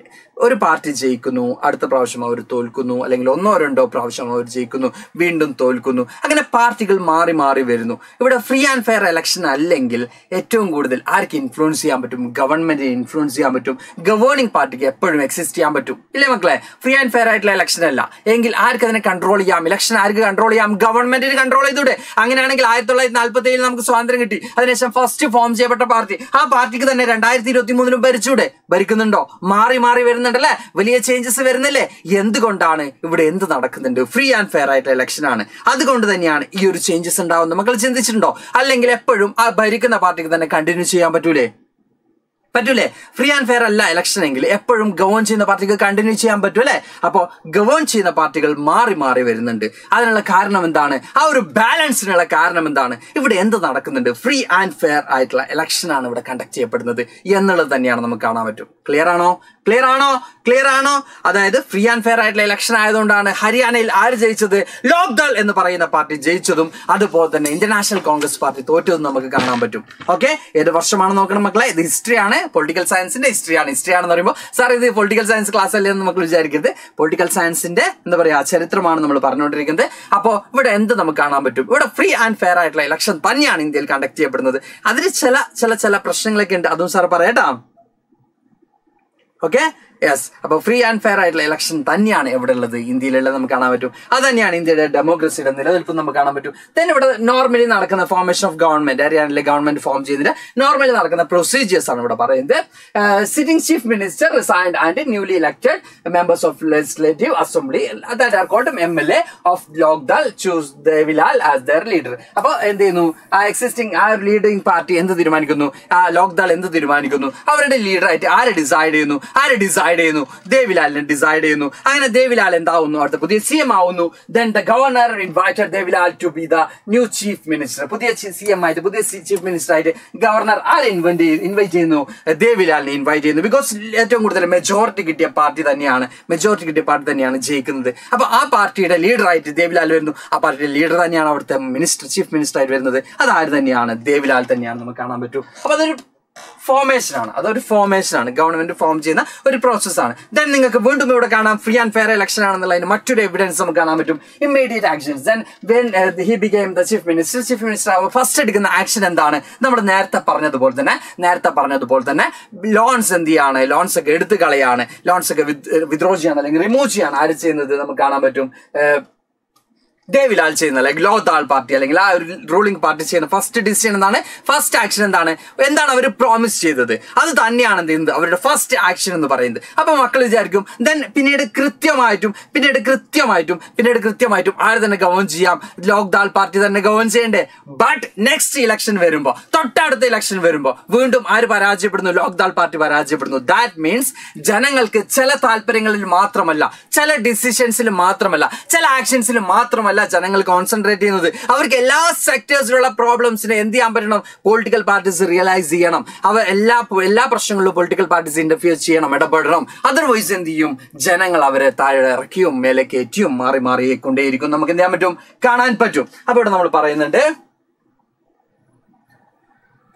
election 1991. After 4 years, the next elections were held in 1991. അപ്പോൾ എന്ത് ചെയ്തിട്ടുണ്ട്, അവിടെ കുറച്ച് വർഷങ്ങൾക്ക് ശേഷമാണ് അതിൽ ചെറിയൊരു വേരിയേഷൻ വന്നിട്ടുണ്ട്. അപ്പൊ ആ ഇലക്ഷനിൽ നമുക്ക് കാണാൻ പറ്റും എന്താണ്, ഈ ഒരു പാർട്ടിക്ക് എന്ത് ചെയ്യാൻ പറ്റുന്നില്ല, പോപ്പുലർ സപ്പോർട്ട് ഗെയിൻ ചെയ്യാൻ പറ്റുന്നില്ല. ഈ ഒരു പാർട്ടിക്ക് എന്ത് ചെയ്യാൻ പറ്റുന്നില്ല, ജനങ്ങളുടെ പിന്തുണ നേടിയെടുക്കാൻ പറ്റുന്നില്ല. അവിടെ എന്ത് പരാജയപ്പെടുന്നുണ്ട്, ഈ ഒരു പാർട്ടി പരാജയപ്പെടുന്നുണ്ട്. ദെൻ കോൺഗ്രസ് തന്നെ വിജയത്തിലേക്ക് വരുന്നുണ്ട്. അതിന് അർത്ഥം ഇതാണ്, അതായത് ഒരു പൊളിറ്റിക്കൽ പാർട്ടിക്കും എന്തുണ്ടാവണമെന്നില്ല, കണ്ടിന്യൂസ് ആയിട്ട് ഗവേൺ ചെയ്യാൻ പറ്റുന്നില്ല. ബിക്കോസ് നമുക്ക് എല്ലാവരും കാണാൻ പറ്റും ഭരണകൂട വിരുദ്ധ വികാരം എന്ന് പറയും. അതായത് നമുക്ക് എപ്പോഴും ഗവൺമെന്റിനോട് ഒരു ആന്റി ഗവൺമെന്റ് ഫീലിംഗ് നമുക്ക് എപ്പോഴും ഉണ്ടാവും. ഗവൺമെന്റ് എപ്പോഴും റൂളിംഗ് പാർട്ടിയോട് നമുക്ക് എന്തുണ്ടാവും, ഒരു എതിരഭിപ്രായം ഉണ്ടാവും. ബിക്കോസ് അവരത് തന്നില്ല, ഇത് തന്നില്ല എന്ന് നമ്മൾ എപ്പോഴും ക്രിട്ടിസൈസ് ചെയ്തുകൊണ്ടിരിക്കും. അത് ബെറ്റർ തന്നെയാണ്, അത് നല്ലത് തന്നെയാണ്. ബിക്കോസ് അത് അത്തരം ക്രിട്ടിസൈസ് കൃത്യമായിട്ടും എന്ത് ചെയ്യും, ഒരു ഗവൺമെന്റിനെ കൃത്യമായിട്ട് റിഫോം ചെയ്യാനും അതിൽ കുറെ ചേഞ്ചസ് ഉണ്ടാവാനും അത് പീപ്പിൾസിന് കൂടുതൽ വെൽഫെയർ ആക്ടിവിറ്റീസ് ചെയ്യാനും പ്രൊമോട്ട് ചെയ്യും, അല്ലെങ്കിൽ പ്രൊവോക്ക് ചെയ്യും. ബിക്കോസ് നമ്മൾ ഒരാളോട് പറയാണ് നിങ്ങൾ ചെയ്യുന്നത് ശരിയാവുന്നില്ല എന്ന് പറയുമ്പോൾ അയാൾ അത് ശരിയാക്കാൻ നോക്കും. ബിക്കോസ് അയാൾക്ക് അല്ലെങ്കിൽ എന്തില്ല, അവിടെ എക്സിസ്റ്റൻസ് ഇല്ല. അപ്പൊ അതുകൊണ്ട് തന്നെ നമ്മളോട് പറയുന്നത് ഇന്ത്യൻ ഹിസ്റ്ററി നമുക്ക് നോക്കുകയാണെങ്കിൽ എപ്പോഴും എന്താണ് ഒരു ബാലൻസിങ് നമുക്ക് കാണാൻ പറ്റും. ചില സ്റ്റേറ്റിൽ ചില പാർട്ടികൾക്ക് ഡോമിനൻസ് ഉണ്ടാവും. അറ്റ് ദ സെയിം ടൈം എപ്പോഴും ഇന്ത്യൻ ഹിസ്റ്ററിയിൽ നമുക്ക് എന്ത് കാണാൻ പറ്റും, ഇന്ത്യയുടെ മേജർ സ്റ്റേറ്റിൽ നമുക്ക് എന്ത് കാണാൻ പറ്റും, ഈ ഒരു ബാലൻസിങ് നമുക്ക് കാണാൻ പറ്റും. ഇനി നമ്മൾ നെക്സ്റ്റ് ചോദിക്കുന്നത്, why do we need election? എന്തിനാണ് നമുക്കൊരു എലക്ഷൻ? എന്തിനാണ് മക്കളെ നമുക്കൊരു ഇലക്ഷൻ? നമുക്ക് നോക്കാം. Election is A tool or A mechanism adopted by many countries through which people choose there representatives. Election ഇല്ലെങ്കിൽ എങ്ങനെ പീപ്പിൾസ് അവരുടെ റെപ്രസെന്റേറ്റീവ്സിനെ തെരഞ്ഞെടുക്കും? മോനെ ഞങ്ങളെ ഭരിക്കുന്നവരെ വിളിക്കാൻ പറ്റുമോ? ഇല്ല. അവിടെ കൃത്യമായിട്ട് എന്ത് വേണം, ഇലക്ഷൻ വേണം. പല രാജ്യങ്ങളും അവർ എന്താ പറയാ ഡെമോക്രസിയുടെ ഒരു ടൂൾസ് ആയിട്ട് യൂസ് ചെയ്യുന്നത് എന്ത് തന്നെയാണ്, എല്ലാ ഡെമോക്രാറ്റിക്കൽ നാഷൻസും അല്ലെങ്കിൽ മോസ്റ്റ് ഓഫ് ദ ഡെമോക്രാറ്റിക്കൽ നാഷൻസും ഡെമോക്രസിയുടെ ടൂൾ ആയിട്ട് ചൂസ് ചെയ്തിട്ടുള്ളത് എന്ത് തന്നെയാണ്, ഇലക്ഷൻ തന്നെയാണ്. ബിക്കോസ് ഇലക്ഷൻ ഇല്ലെങ്കിൽ പീപ്പിൾസ് എങ്ങനെ അവരുടെ റെപ്രസെന്റേറ്റീവ്സിനെ ഇലക്ട് ചെയ്യും, അവരുടെ പ്രതിനിധികളെ എങ്ങനെ ജനങ്ങൾ തെരഞ്ഞെടുക്കും? അപ്പൊ ഇലക്ഷൻ ത്രൂ തന്നെയാണ്, ഇലക്ഷൻ വഴി തന്നെയാണ് ജനങ്ങൾ ആരെ തെരഞ്ഞെടുക്കുന്നത്, അവരെ ഭരിക്കേണ്ട അവരെ ഗവേൺ ചെയ്യേണ്ടത് ആണെന്ന് ഡിസൈഡ് ചെയ്യുന്നത് എന്തിലൂടെയാണ്, ഇലക്ഷൻ ത്രൂ തന്നെയാണ്, ഇലക്ഷൻ വഴി തന്നെയാണ്. ഓക്കെ, ഇലക്ഷൻ വഴി തന്നെയാണ് ജനങ്ങൾ എന്ത് തീരുമാനിക്കുന്നത്, ആര് ഞങ്ങളെ ഭരിക്കണം എന്ന് തീരുമാനിക്കുന്നത് ഇലക്ഷൻ വഴിയാണ്. നമുക്ക് എന്ത് ചെയ്യാൻ പറ്റും, കൃത്യമായിട്ടും കാണാൻ പറ്റും. അപ്പോൾ നമ്മൾ പറഞ്ഞ ഏറ്റവും ഇമ്പോർട്ടന്റ് ആയിട്ട് വരുന്ന കാര്യമാണ് എന്താണ്, ഇത് ഇലക്ഷൻ എന്ന് പറയുന്ന ഒരു ടൂളാണ്. നമുക്ക് കാണാൻ പറ്റും. ലൈക്ക് ഇപ്പൊ നമ്മളൊരു എക്സാമ്പിൾ പറയുകയാണെങ്കിൽ നമുക്കൊരു സ്ഥലത്ത് മറ്റൊരു സ്ഥലത്തേക്ക് കടക്കണം, ഒരു സ്ഥലത്ത് നമുക്ക് മറ്റൊരു സ്ഥലത്തേക്ക് കടക്കണം. അതിനൊരു ബ്രിഡ്ജ് വേണം, അതിനൊരു പാലം വേണം. ആ പാലമായിട്ട് തന്നെ നമുക്ക് എന്ത് പ്രവർത്തിപ്പിക്കാം, നമ്മളെ ആരിലേക്ക് കണക്ട് ചെയ്യുന്ന, നമ്മുടെ റൂളേഴ്സിലേക്ക് കണക്ട് ചെയ്യുന്ന ഏറ്റവും പ്രധാനപ്പെട്ട ബ്രിഡ്ജ് ആണ് ഇലക്ഷൻ എന്ന് പറയുന്നത്. അതുപോലെ തന്നെ പൊളിറ്റിക്കൽ പാർട്ടീസും ഇലക്ഷനും അതുപോലെ തന്നെ political പാർട്ടീസും like A bridge. Because നമ്മളെയും നമ്മളെ റൂളേഴ്സിനെയും കണക്ട് ചെയ്യുന്നത്, നമ്മളെയും നമ്മുടെ റെപ്രസെന്റേറ്റീവ്സിനെയും കണക്ട് ചെയ്യുന്നത് എന്ത് ത്രൂ തന്നെയാണ്, ഇലക്ഷൻ ത്രൂ തന്നെയാണ്. ഓക്കെ, അല്ല നമ്മൾ പോകുന്ന ആൾക്കാരൊക്കെ വിളിച്ചിട്ട് ഭരിക്കുന്ന അറിയാൻ പറ്റുമോ? ഇല്ല. അവർ ഇലക്ഷൻ മത്സരിക്കുന്ന ആൾക്കാരെയാണ് എന്ത് ചെയ്യുക, നമ്മൾ ജയിപ്പിക്കുന്നത്. അപ്പൊ ഇലക്ഷൻ ആര് മത്സരിക്കണം, അത് ഓരോ പൊളിറ്റിക്കൽ പാർട്ടീസ് തീരുമാനിക്കും. ആർക്ക് സോഷ്യൽ കമ്മിറ്റ്മെന്റ് ഉണ്ട്, ആർക്ക് കൂടുതൽ സോഷ്യൽ സർവീസസ് ചെയ്യാൻ പറ്റും, അത് പൊളിറ്റിക്കൽ പാർട്ടീസ് ഡിസൈഡ് ചെയ്യും. അവരെന്ത് ചെയ്യും, ഓരോ റൂളേഴ്സിനും അല്ലെങ്കിൽ ഓരോ മെമ്പേഴ്സിനും ടിക്കറ്റ്സ് കൊടുക്കും. അവർക്കാണ് എന്ത് ചെയ്യുക, ഇലക്ഷനിൽ കാൻഡിഡേറ്റ്സ് ആയിട്ട് വരാൻ പറ്റും. അതൊക്കെ നമുക്ക് എടുക്കാനുള്ള ഭാഗം തന്നെയാണ്. അപ്പൊ ഇലക്ഷൻ ലൈക്ക് എ ടൂൾ എന്ന് നമുക്ക് കൃത്യമായിട്ട് മനസ്സിലാക്കാം. Democracy election is A important thing. Okay, in the world, more than 100 countries conduct elections. The process of selection of representatives at regular intervals is known as election. Representatives in regular intervals. ഇപ്പൊ ഇന്ത്യയുടെ case ആണെങ്കിൽ 5 years നമുക്ക് കൃത്യമായിട്ട് കാണാൻ പറ്റും. Then എന്താ പറയാ 6 years, ഈ ഒരു ലെവലാണ് നമുക്ക് കൃത്യമായിട്ട് കാണാൻ പറ്റും. അപ്പൊ ഇങ്ങനെ റെഗുലർ ആയിട്ടുള്ള ഇന്റർവെല്ലിലൂടെയാണ് ഇലക്ഷൻ എന്ത് ചെയ്യുന്നത്, പല രാജ്യങ്ങളിലും കണ്ടക്ട് ചെയ്യുന്നത്. അപ്പൊ ഇന്ത്യയുടെ കേസ് എടുക്കുകയാണെങ്കിൽ നമ്മുടെ ഡയറക്റ്റ് ഇലക്ഷൻ വരുന്നത് 5 years ആണ്. നമ്മുടെ പീപ്പിൾസിനെ നമ്മൾ ഡയറക്റ്റ് ആയിട്ട് റെപ്രസെന്റ് ചെയ്തുകൊണ്ട് അല്ലെങ്കിൽ ഡയറക്റ്റ് ഇലക്ഷനിലൂടെ വോട്ട് ചെയ്യുന്നത്, നമ്മൾ നേരിട്ടുള്ള എന്താ പറയാ വോട്ട് രേഖപ്പെടുന്നത് 5 വർഷം കൂടുമ്പോഴാണ് നമുക്ക് കൃത്യമായിട്ടും അറിയാൻ പറ്റും. ഓക്കെ, ഇനി election is necessary because election necessary ആണ് because എന്തുകൊണ്ടൊക്കെയാണ്, citizen of the country can independently select of A person who is going to take important decision and shape the future. അപ്പൊ ഇവിടെ കുറെ ആളുകളൊക്കെ ID കാർഡൊക്കെ പിടിച്ച് കാണുന്നുണ്ട് അല്ലെ. അപ്പൊ ID കാർഡ് ലൈക്ക് ഇതുപോലുള്ള ID കാർഡൊക്കെ പിടിച്ച് വോട്ട് ചെയ്യാനൊക്കെ പോകുന്ന ചരിത്രം നിങ്ങൾക്കും വരും. നിങ്ങളും കുറച്ച് കഴിയുമ്പോൾ എന്തായിരിക്കും, ഇതുപോലെ തന്നെ ഇലക്ടേഴ്സ് ആയിരിക്കും. ഇലക്ടേഴ്സ് അല്ലെങ്കിൽ വോട്ടേഴ്സ്. ഇലക്ടേഴ്സ് എന്നും വോട്ടേഴ്സ് എന്നും പറയുന്നത് ആര് തന്നെയാണ്, 18 വയസ്സിന് മുകളിലുള്ള സമ്മതിദായകരെയാണ്, വോട്ട് രേഖപ്പെടുത്തുന്നവരെയാണ് നമ്മൾ എന്ത് പറയുന്നത്, ഇലക്ടേഴ്സ് എന്ന് പറയുന്നത്. നിങ്ങളും ഇൻ ഫ്യൂച്ചർ ഇലക്ടേഴ്സ് തന്നെയാണ്. ഓക്കെ, 18 വയസ്സായാൽ നിങ്ങളും ഇലക്ടേഴ്സ് തന്നെയാണ്. ഓക്കെ, അപ്പൊ അവർക്ക് ഫ്രീ ആയിട്ട് ഇൻഡിപെൻഡന്റ് ആയിട്ട് ആര് ഫ്യൂച്ചർ ഡിസൈഡ് ചെയ്യണം. നമ്മുടെ കൺട്രിയുടെ ഫ്യൂച്ചർ ഡിസൈഡ് ചെയ്യേണ്ടത് ആരാണെന്ന് ആർക്ക് തീരുമാനിക്കാൻ പറ്റും? നമുക്ക് തീരുമാനിക്കാൻ പറ്റും. അത് എന്തുകൊണ്ടാണ്? ഇലക്ഷൻ ഉള്ളത് കൊണ്ട് തന്നെയാണ്. ഇനി to maintain the peaceful environment in the country by making and implementing policies and laws. പുതിയ ലോസും പോളിസീസും ഇംപ്ലിമെന്റ് ചെയ്തുകൊണ്ട് രാജ്യത്തിന്റെ സമാധാനവും രാജ്യത്തിന്റെ വികസനവും ഉറപ്പുവരുത്തുന്നത് എന്തിലൂടെയാണ്? ഇലക്ഷനിലൂടെയാണ് നമുക്ക് കാണാൻ പറ്റും. Then guarantees that the government is elected for an indefinite period of a time. നമുക്ക് കൃത്യമായിട്ട് കാണാൻ പറ്റും. ഒരു പ്രത്യേക കാലയളവിലേക്ക്, ഒരു കൃത്യമായിട്ടുള്ള കാലയളവിലേക്കാണ് ആര് തെരഞ്ഞെടുക്കപ്പെടുന്നത്? ആ പ്രതിനിധികൾ തെരഞ്ഞെടുക്കപ്പെടുന്നതും ഒരു ഗവൺമെന്റ് ഫോം ചെയ്യപ്പെടുന്നത് കാണാൻ പറ്റും. It helps citizens of the country to engage themselves in their country's betterment. അതായത് നമുക്ക് എന്താണ് നമ്മുടെ രാജ്യത്തിന്റെ ബെറ്റർമെന്റിൽ നമുക്ക് എന്താണ് റോള്? നമുക്ക് ഏറ്റവും മികച്ച ഒരു ലീഡറെ തെരഞ്ഞെടുക്കുക എന്നുള്ളതാണ്. നമുക്ക് ഏറ്റവും മികച്ച ഒരു റെപ്രസെന്റേറ്റീവ്സിനെ ചൂസ് ചെയ്ത് വിജയിപ്പിക്കുക എന്നുള്ളതാണ്. ഞാൻ ഇലക്ഷൻ ഒന്നും ചെയ്യില്ല, ഇതൊക്കെ തെറ്റാണ് എന്ന് പറയുന്ന ആളുകൾ ശരിക്കും ഒരു രാജ്യത്തോട് തെറ്റാണ് ചെയ്യുന്നത്. ഒരു രാജ്യത്തോട് തെറ്റാണ് ചെയ്യുന്നത്. ബിക്കോസ് നിങ്ങൾക്ക് എന്താണോ നിങ്ങളുടെ ഒപ്പീനിയൻ, നിങ്ങളുടെ അഭിപ്രായം എന്താണോ അത് രേഖപ്പെടുത്തലാണ്, അല്ലാതെ മാറി നിൽക്കലല്ല, ബോയ്ക്കോട്ട് ചെയ്യലല്ല. ഇലക്ഷൻ എന്ന് പറയുന്ന പ്രൊസീജിയറിൽ നിങ്ങൾ വിശ്വസിക്കുന്നില്ലെങ്കിൽ എന്താ പറയാ, നോട്ട് ഓപ്ഷൻ അടക്കമുണ്ട് അല്ലെ. നമുക്ക് ആർക്കും വോട്ട് ചെയ്യണ്ടെങ്കിൽ എന്ത് ചെയ്യാൻ പറ്റും? യെസ്, ആർക്കും വോട്ട് ചെയ്യണ്ടെങ്കിൽ നമുക്ക് എന്ത് ചെയ്യാൻ പറ്റും? നോട്ട എന്ന് പറയുന്ന ഓപ്ഷനും കൂടി ഉണ്ടല്ലോ. ആർക്കും കിട്ടണ്ട എന്ന് നമുക്ക് തീരുമാനിക്കാൻ പറ്റുമല്ലോ. അസാധു വോട്ടടക്കം ഉണ്ട്. അപ്പൊ നമ്മൾ ആ ഒരു പ്രൊസീജിയറിന്റെ ഭാഗമാവുന്നതാണ്. നമ്മൾ ഡെമോക്രസിയിൽ ബിലീവ് ചെയ്യുന്നുണ്ടെങ്കിൽ, നമ്മൾ ജനാധിപത്യത്തിൽ വിശ്വസിക്കുന്നുണ്ടെങ്കിൽ, അല്ലെങ്കിൽ നമുക്ക് രാജ്യത്തോട് താല്പര്യമുണ്ടെങ്കിൽ നമ്മൾ കൃത്യമായിട്ട് എന്തിൽ പാർട്ടിസിപ്പേറ്റ് ചെയ്യണം? ഇലക്ഷൻ എന്ന് പറയുന്ന പ്രോസസ്സിൽ നമ്മൾ പാർട്ടിസിപ്പേറ്റ് ചെയ്യണം. നമുക്ക് ഇപ്പൊ ABCDE ഇങ്ങനെ കുറെ ലീഡേഴ്സ് മത്സരിക്കുന്നുണ്ട്. ഏതാണ് കൂട്ടത്തിൽ ബെറ്റർ അത് നമുക്ക് ചൂസ് ചെയ്യാൻ പറ്റണം. അല്ലെങ്കിൽ ആരും മെച്ചപ്പെട്ടതല്ല എന്ന് തോന്നുന്നുണ്ടെങ്കിൽ നമുക്ക് എന്ത് ചെയ്യാൻ പറ്റണം? വോട്ട് അസാധുവാക്കാനും പറ്റണം. അപ്പൊ നമ്മൾ അതിൽ പാർട്ടിസിപ്പേറ്റ് ചെയ്യുന്നതുകൊണ്ട് മാത്രമാണ്, നമുക്കത് പാർട്ടിസിപ്പേറ്റ് ചെയ്യുമ്പോൾ മാത്രമേ അത് പറ്റുള്ളൂ. അപ്പൊ ഇവിടെ നമ്മൾ പറയുന്നത് നമ്മുടെ രാജ്യത്തിന്റെ ബെറ്റർമെന്റിന് വേണ്ടി നമുക്ക് എന്ത് ചെയ്യാൻ പറ്റുന്നുണ്ട്? പാർട്ടിസിപ്പേറ്റ് ചെയ്യാൻ പറ്റുന്നുണ്ട്. അത് എന്ത് ത്രൂ തന്നെയാണ്? ഇലക്ഷൻ ത്രൂ തന്നെയാണ്. വോട്ട് രേഖപ്പെടുത്തുന്നതിലൂടെ തന്നെയാണ് നമുക്ക് കാണാൻ പറ്റും. ഇനി what makes an election democratic? എങ്ങനെയൊക്കെയാണ് ഇലക്ഷൻ ഡെമോക്രാറ്റിക് ആകുന്നത്? The minimum requirement conditions for a democratic elections are എന്തൊക്കെയാണ്? ഡെമോക്രാറ്റിക് ഇലക്ഷൻസിനോട് മിനിമം റിക്വയർമെന്റ് നമുക്ക് കാണാൻ പറ്റും. Everyone should be able to vote with equal value. എല്ലാ വോട്ടുകൾക്കും, അതായത് നമ്മളിവിടെ പറയുന്നുണ്ട് എല്ലാ ആളുകൾക്കും വോട്ട് വേണം എന്ന് പറയുന്നതോടൊപ്പം തന്നെ എല്ലാ വോട്ടിനും ഈക്വൽ വാല്യൂ ആയിരിക്കണം. ഇനി ഇന്ത്യ നമുക്ക് കാണാൻ പറ്റും 18 years ആയാൽ എല്ലാ ആളുകൾക്കും റൈറ്റ് ടു വോട്ട് ഉണ്ട്. ഇന്ത്യൻസിന് എല്ലാ ആളുകൾക്കും റൈറ്റ് ടു വോട്ട് ഉണ്ട്. നമ്മുടെ പൊളിറ്റിക്കൽ റൈറ്റ്സ് ആണ്. ദെൻ ആ റൈറ്റ് നമുക്ക് എന്ത് ചെയ്യാൻ പറ്റും? ഈക്വൽ തന്നെയാണ്. അതിപ്പോ റിച്ച് പേഴ്സൺ ആണെങ്കിലും ഒരു പൂർ പേഴ്സൺ ആണെങ്കിലും ഹൈ ക്ലാസ് ആണെങ്കിലും ലോ ക്ലാസ് ആണെങ്കിലും ഹൈ കാസ്റ്റ് ആണെങ്കിലും ലോ കാസ്റ്റ് ആണെങ്കിലും ഏത് കളർ ആണെങ്കിലും ഏത് റീജിയനിൽ താമസിക്കുന്ന ആളുകളാണെങ്കിലും എല്ലാ ആളുകൾക്കും എല്ലാ വോട്ടിനും ഈക്വൽ വാല്യൂ തന്നെയാണ് ഇന്ത്യയിൽ നമുക്ക് കാണാൻ പറ്റുന്നത്. പിന്നെ parties and their candidates shawl of real choices to their voters and should contest elections. പാർട്ടീസും അതുപോലെ തന്നെ എന്താ പറയാ ഇലക്ഷനിലെ കാൻഡിഡേറ്റ്സും കൃത്യമായിട്ടും എന്ത് ചെയ്യണം? കൃത്യമായിട്ടും പ്രോമിസസ് കൊടുക്കുമ്പോൾ വെറുതെ അങ്ങോട്ട് കൊടുക്കരുത്. ഞാൻ ജയിച്ചാൽ നിങ്ങൾക്ക് ഇനി സ്കൂളിലേക്ക് ഹെലികോപ്റ്റർ വഴി പോവാം എന്ന് പ്രോമിസ് കൊടുക്കുന്ന റൂളറെ ജയിപ്പിക്കാതിരിക്കുക. ബിക്കോസ് നിങ്ങൾക്ക് ഹെലികോപ്റ്ററിന്റെ ആവശ്യമില്ല സ്കൂളിലേക്ക് പോകാൻ, നിങ്ങൾ റിയലൈസ് ചെയ്യുക. അപ്പൊ പ്രോമിസസ് എന്ന് പറയുന്നത് വെറുതെ നടക്കാത്ത കാര്യങ്ങൾ കൊടുക്കാതിരിക്കുക എന്നുള്ളതാണ്. മനസ്സിലായോ?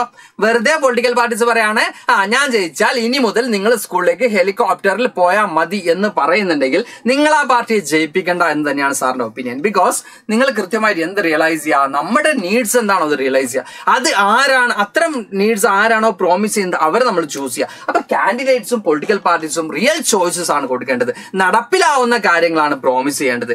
വെറുതെ വാരി വലിച്ച് തരാം എന്ന് പറയുന്നതിന് പകരം എന്താണോ പോസിബിൾ ആയിട്ടുള്ളത്, എന്താണോ നടത്താൻ പറ്റുന്നത് അതായിരിക്കണം ആർക്ക് കൊടുക്കേണ്ട പ്രോമിസസ്? ജനങ്ങൾക്ക് കൊടുക്കേണ്ട പ്രോമിസസ്, വോട്ടേഴ്സിന് കൊടുക്കേണ്ട പ്രോമിസസ്. ബിക്കോസ് അവർക്കാണ് എന്ത് ചെയ്യാൻ പറ്റുന്നത്? ഒരാളെ ജയിപ്പിക്കാൻ പറ്റുന്നത്. അവിടെ തന്നെ റിയൽ ചോയ്സസ് ആയിരിക്കണം പൊളിറ്റിക്കൽ പാർട്ടീസും അതുപോലെ തന്നെ കാൻഡിഡേറ്റ്സും ആർക്ക് കൊടുക്കേണ്ടത്?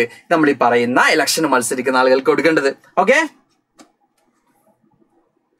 മാക്സിമം ക്ലാസ്സിൽ എൻഗേജ്ഡ് ആവാൻ നോക്കും. നമുക്ക് കമന്റിൽ ആരോടൊക്കെയോ ചാറ്റിങ്ങും കാര്യങ്ങളൊക്കെയാണ്. അപ്പൊ അത് ഒഴിവാക്കിയിട്ട് അതുപോലെ തന്നെ ലൈക്ക് എപ്പോഴും സാർ പറയുന്നുണ്ട്, ലൈക്ക് കൊണ്ടും ലൈവ് കൊണ്ടും ഈക്വലൈസ് ചെയ്യാൻ മക്കൾ എന്ത് ചെയ്യാം ഒന്ന് ശ്രമിക്കുക. അതുപോലെ തന്നെ ലൈവ് കൊണ്ട് വളരെ കുറവാണ്. മാക്സിമം ഫ്രണ്ട്സിന് എന്ത് ചെയ്യാം മക്കൾ ഷെയർ ചെയ്യാം. ഓക്കെ, ഇനി the choice need to be offered at regular intervals. That is, elections should be conducted after every few years. നമുക്ക് കാണാൻ പറ്റും എല്ലാ ആളുകൾക്കും എന്താണ് നമ്മൾ നേരത്തെ പറഞ്ഞ പോലെ തന്നെ ഇപ്പൊ ഇന്ത്യൻ കേസ് എടുക്കുകയാണെങ്കിൽ 5 വർഷം എന്നുള്ള റെഗുലർ ഇന്റർവെൽസിലൂടെയാണ് ഇലക്ഷൻ നടക്കുന്നത്. അതുകൊണ്ട് നമ്മുടെ ചോയ്സ് എന്ന് പറയുന്നത് എന്ത് ചെയ്യും? യെസ്,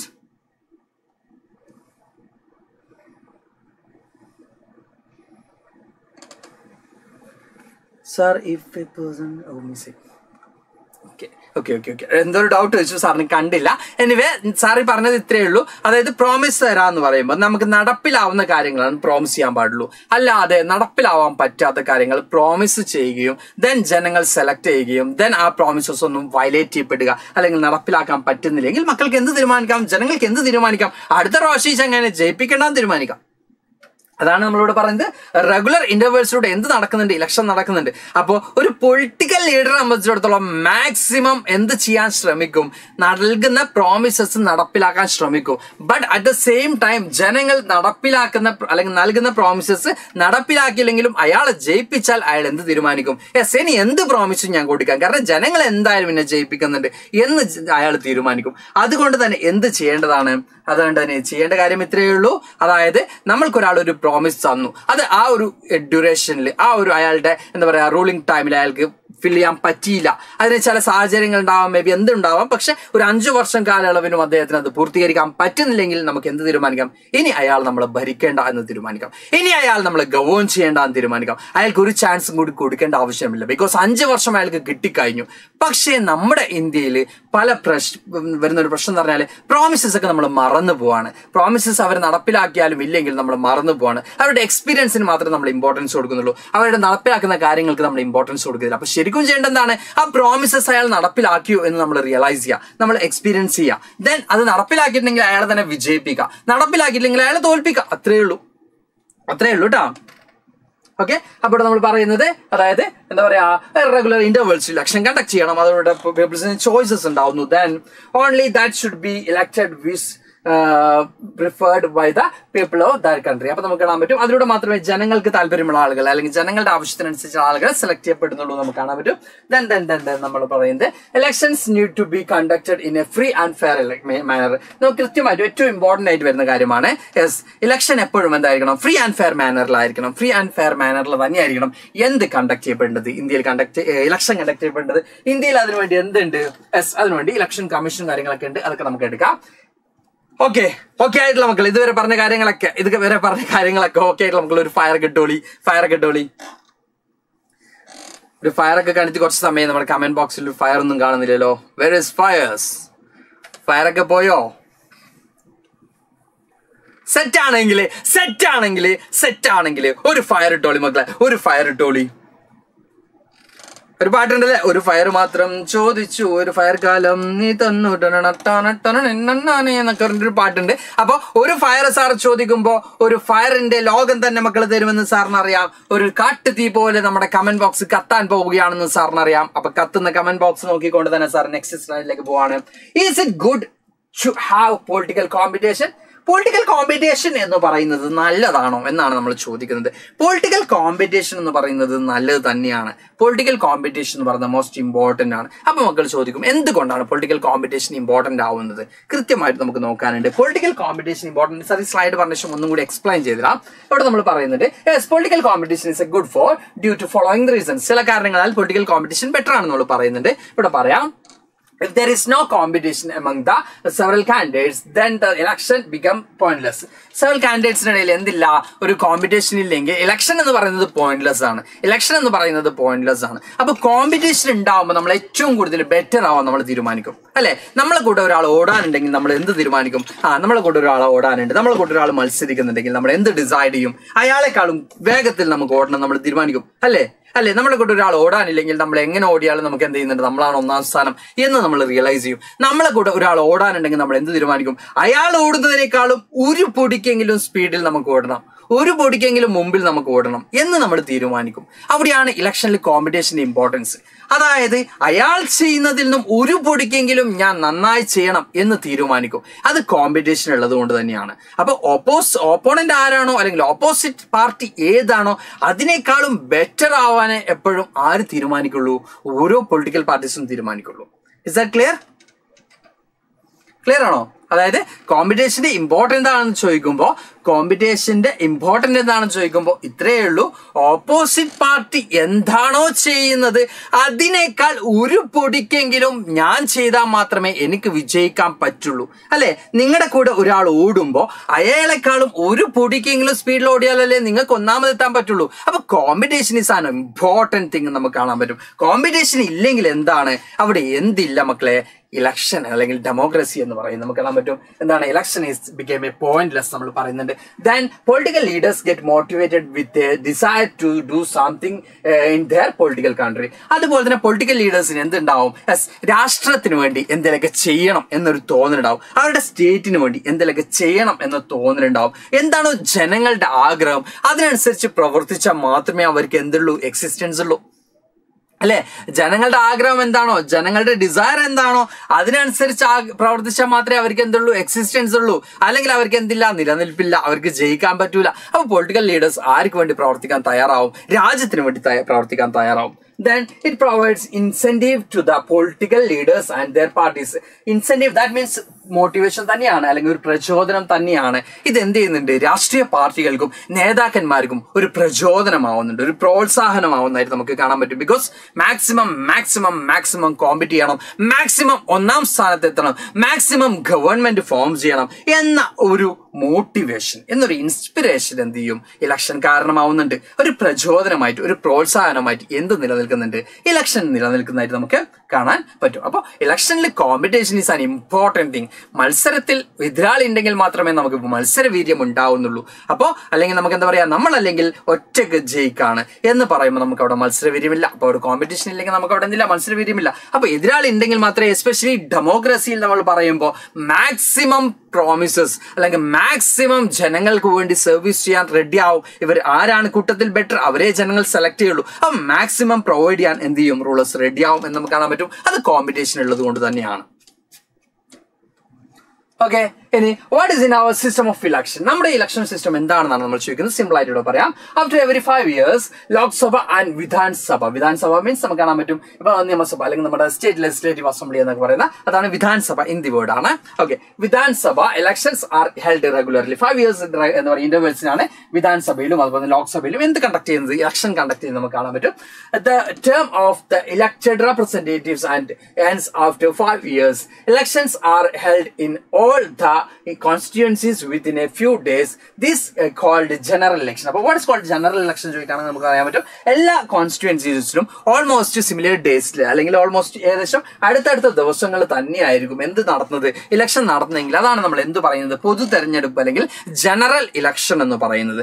രാജ്യത്തിന്റെ എല്ലാ ഭാഗത്തും ഓൾമോസ്റ്റ് ഒരേ സമയങ്ങളിൽ തന്നെ ഇലക്ഷൻ നടത്തുന്നതിനാണ് നമ്മളെ പൊതു തെരഞ്ഞെടുപ്പ് അല്ലെങ്കിൽ ജനറൽ ഇലക്ഷൻ എന്ന് പറയുന്നത്. ഇനി അതിന് ഇന്റർവെൽ എന്ന് പറയുന്നത് 5 years ആണ്. നമുക്ക് ലോക്സഭയിലും വിധാൻസഭയിലും 5 years ആണ് അതിന്റെ റെഗുലർ ഇന്റർവെൽസിലൂടെ ഇലക്ഷൻ കണ്ടക്ട് ചെയ്യണം നമ്മൾ പറഞ്ഞു അല്ലെ. അത് 5 years ആണ് അതിന്റെ ഇന്റർവെൽസ് നമുക്ക് എന്ത് ചെയ്യാൻ പറ്റും? കൃത്യമായിട്ടും കാണാൻ പറ്റും.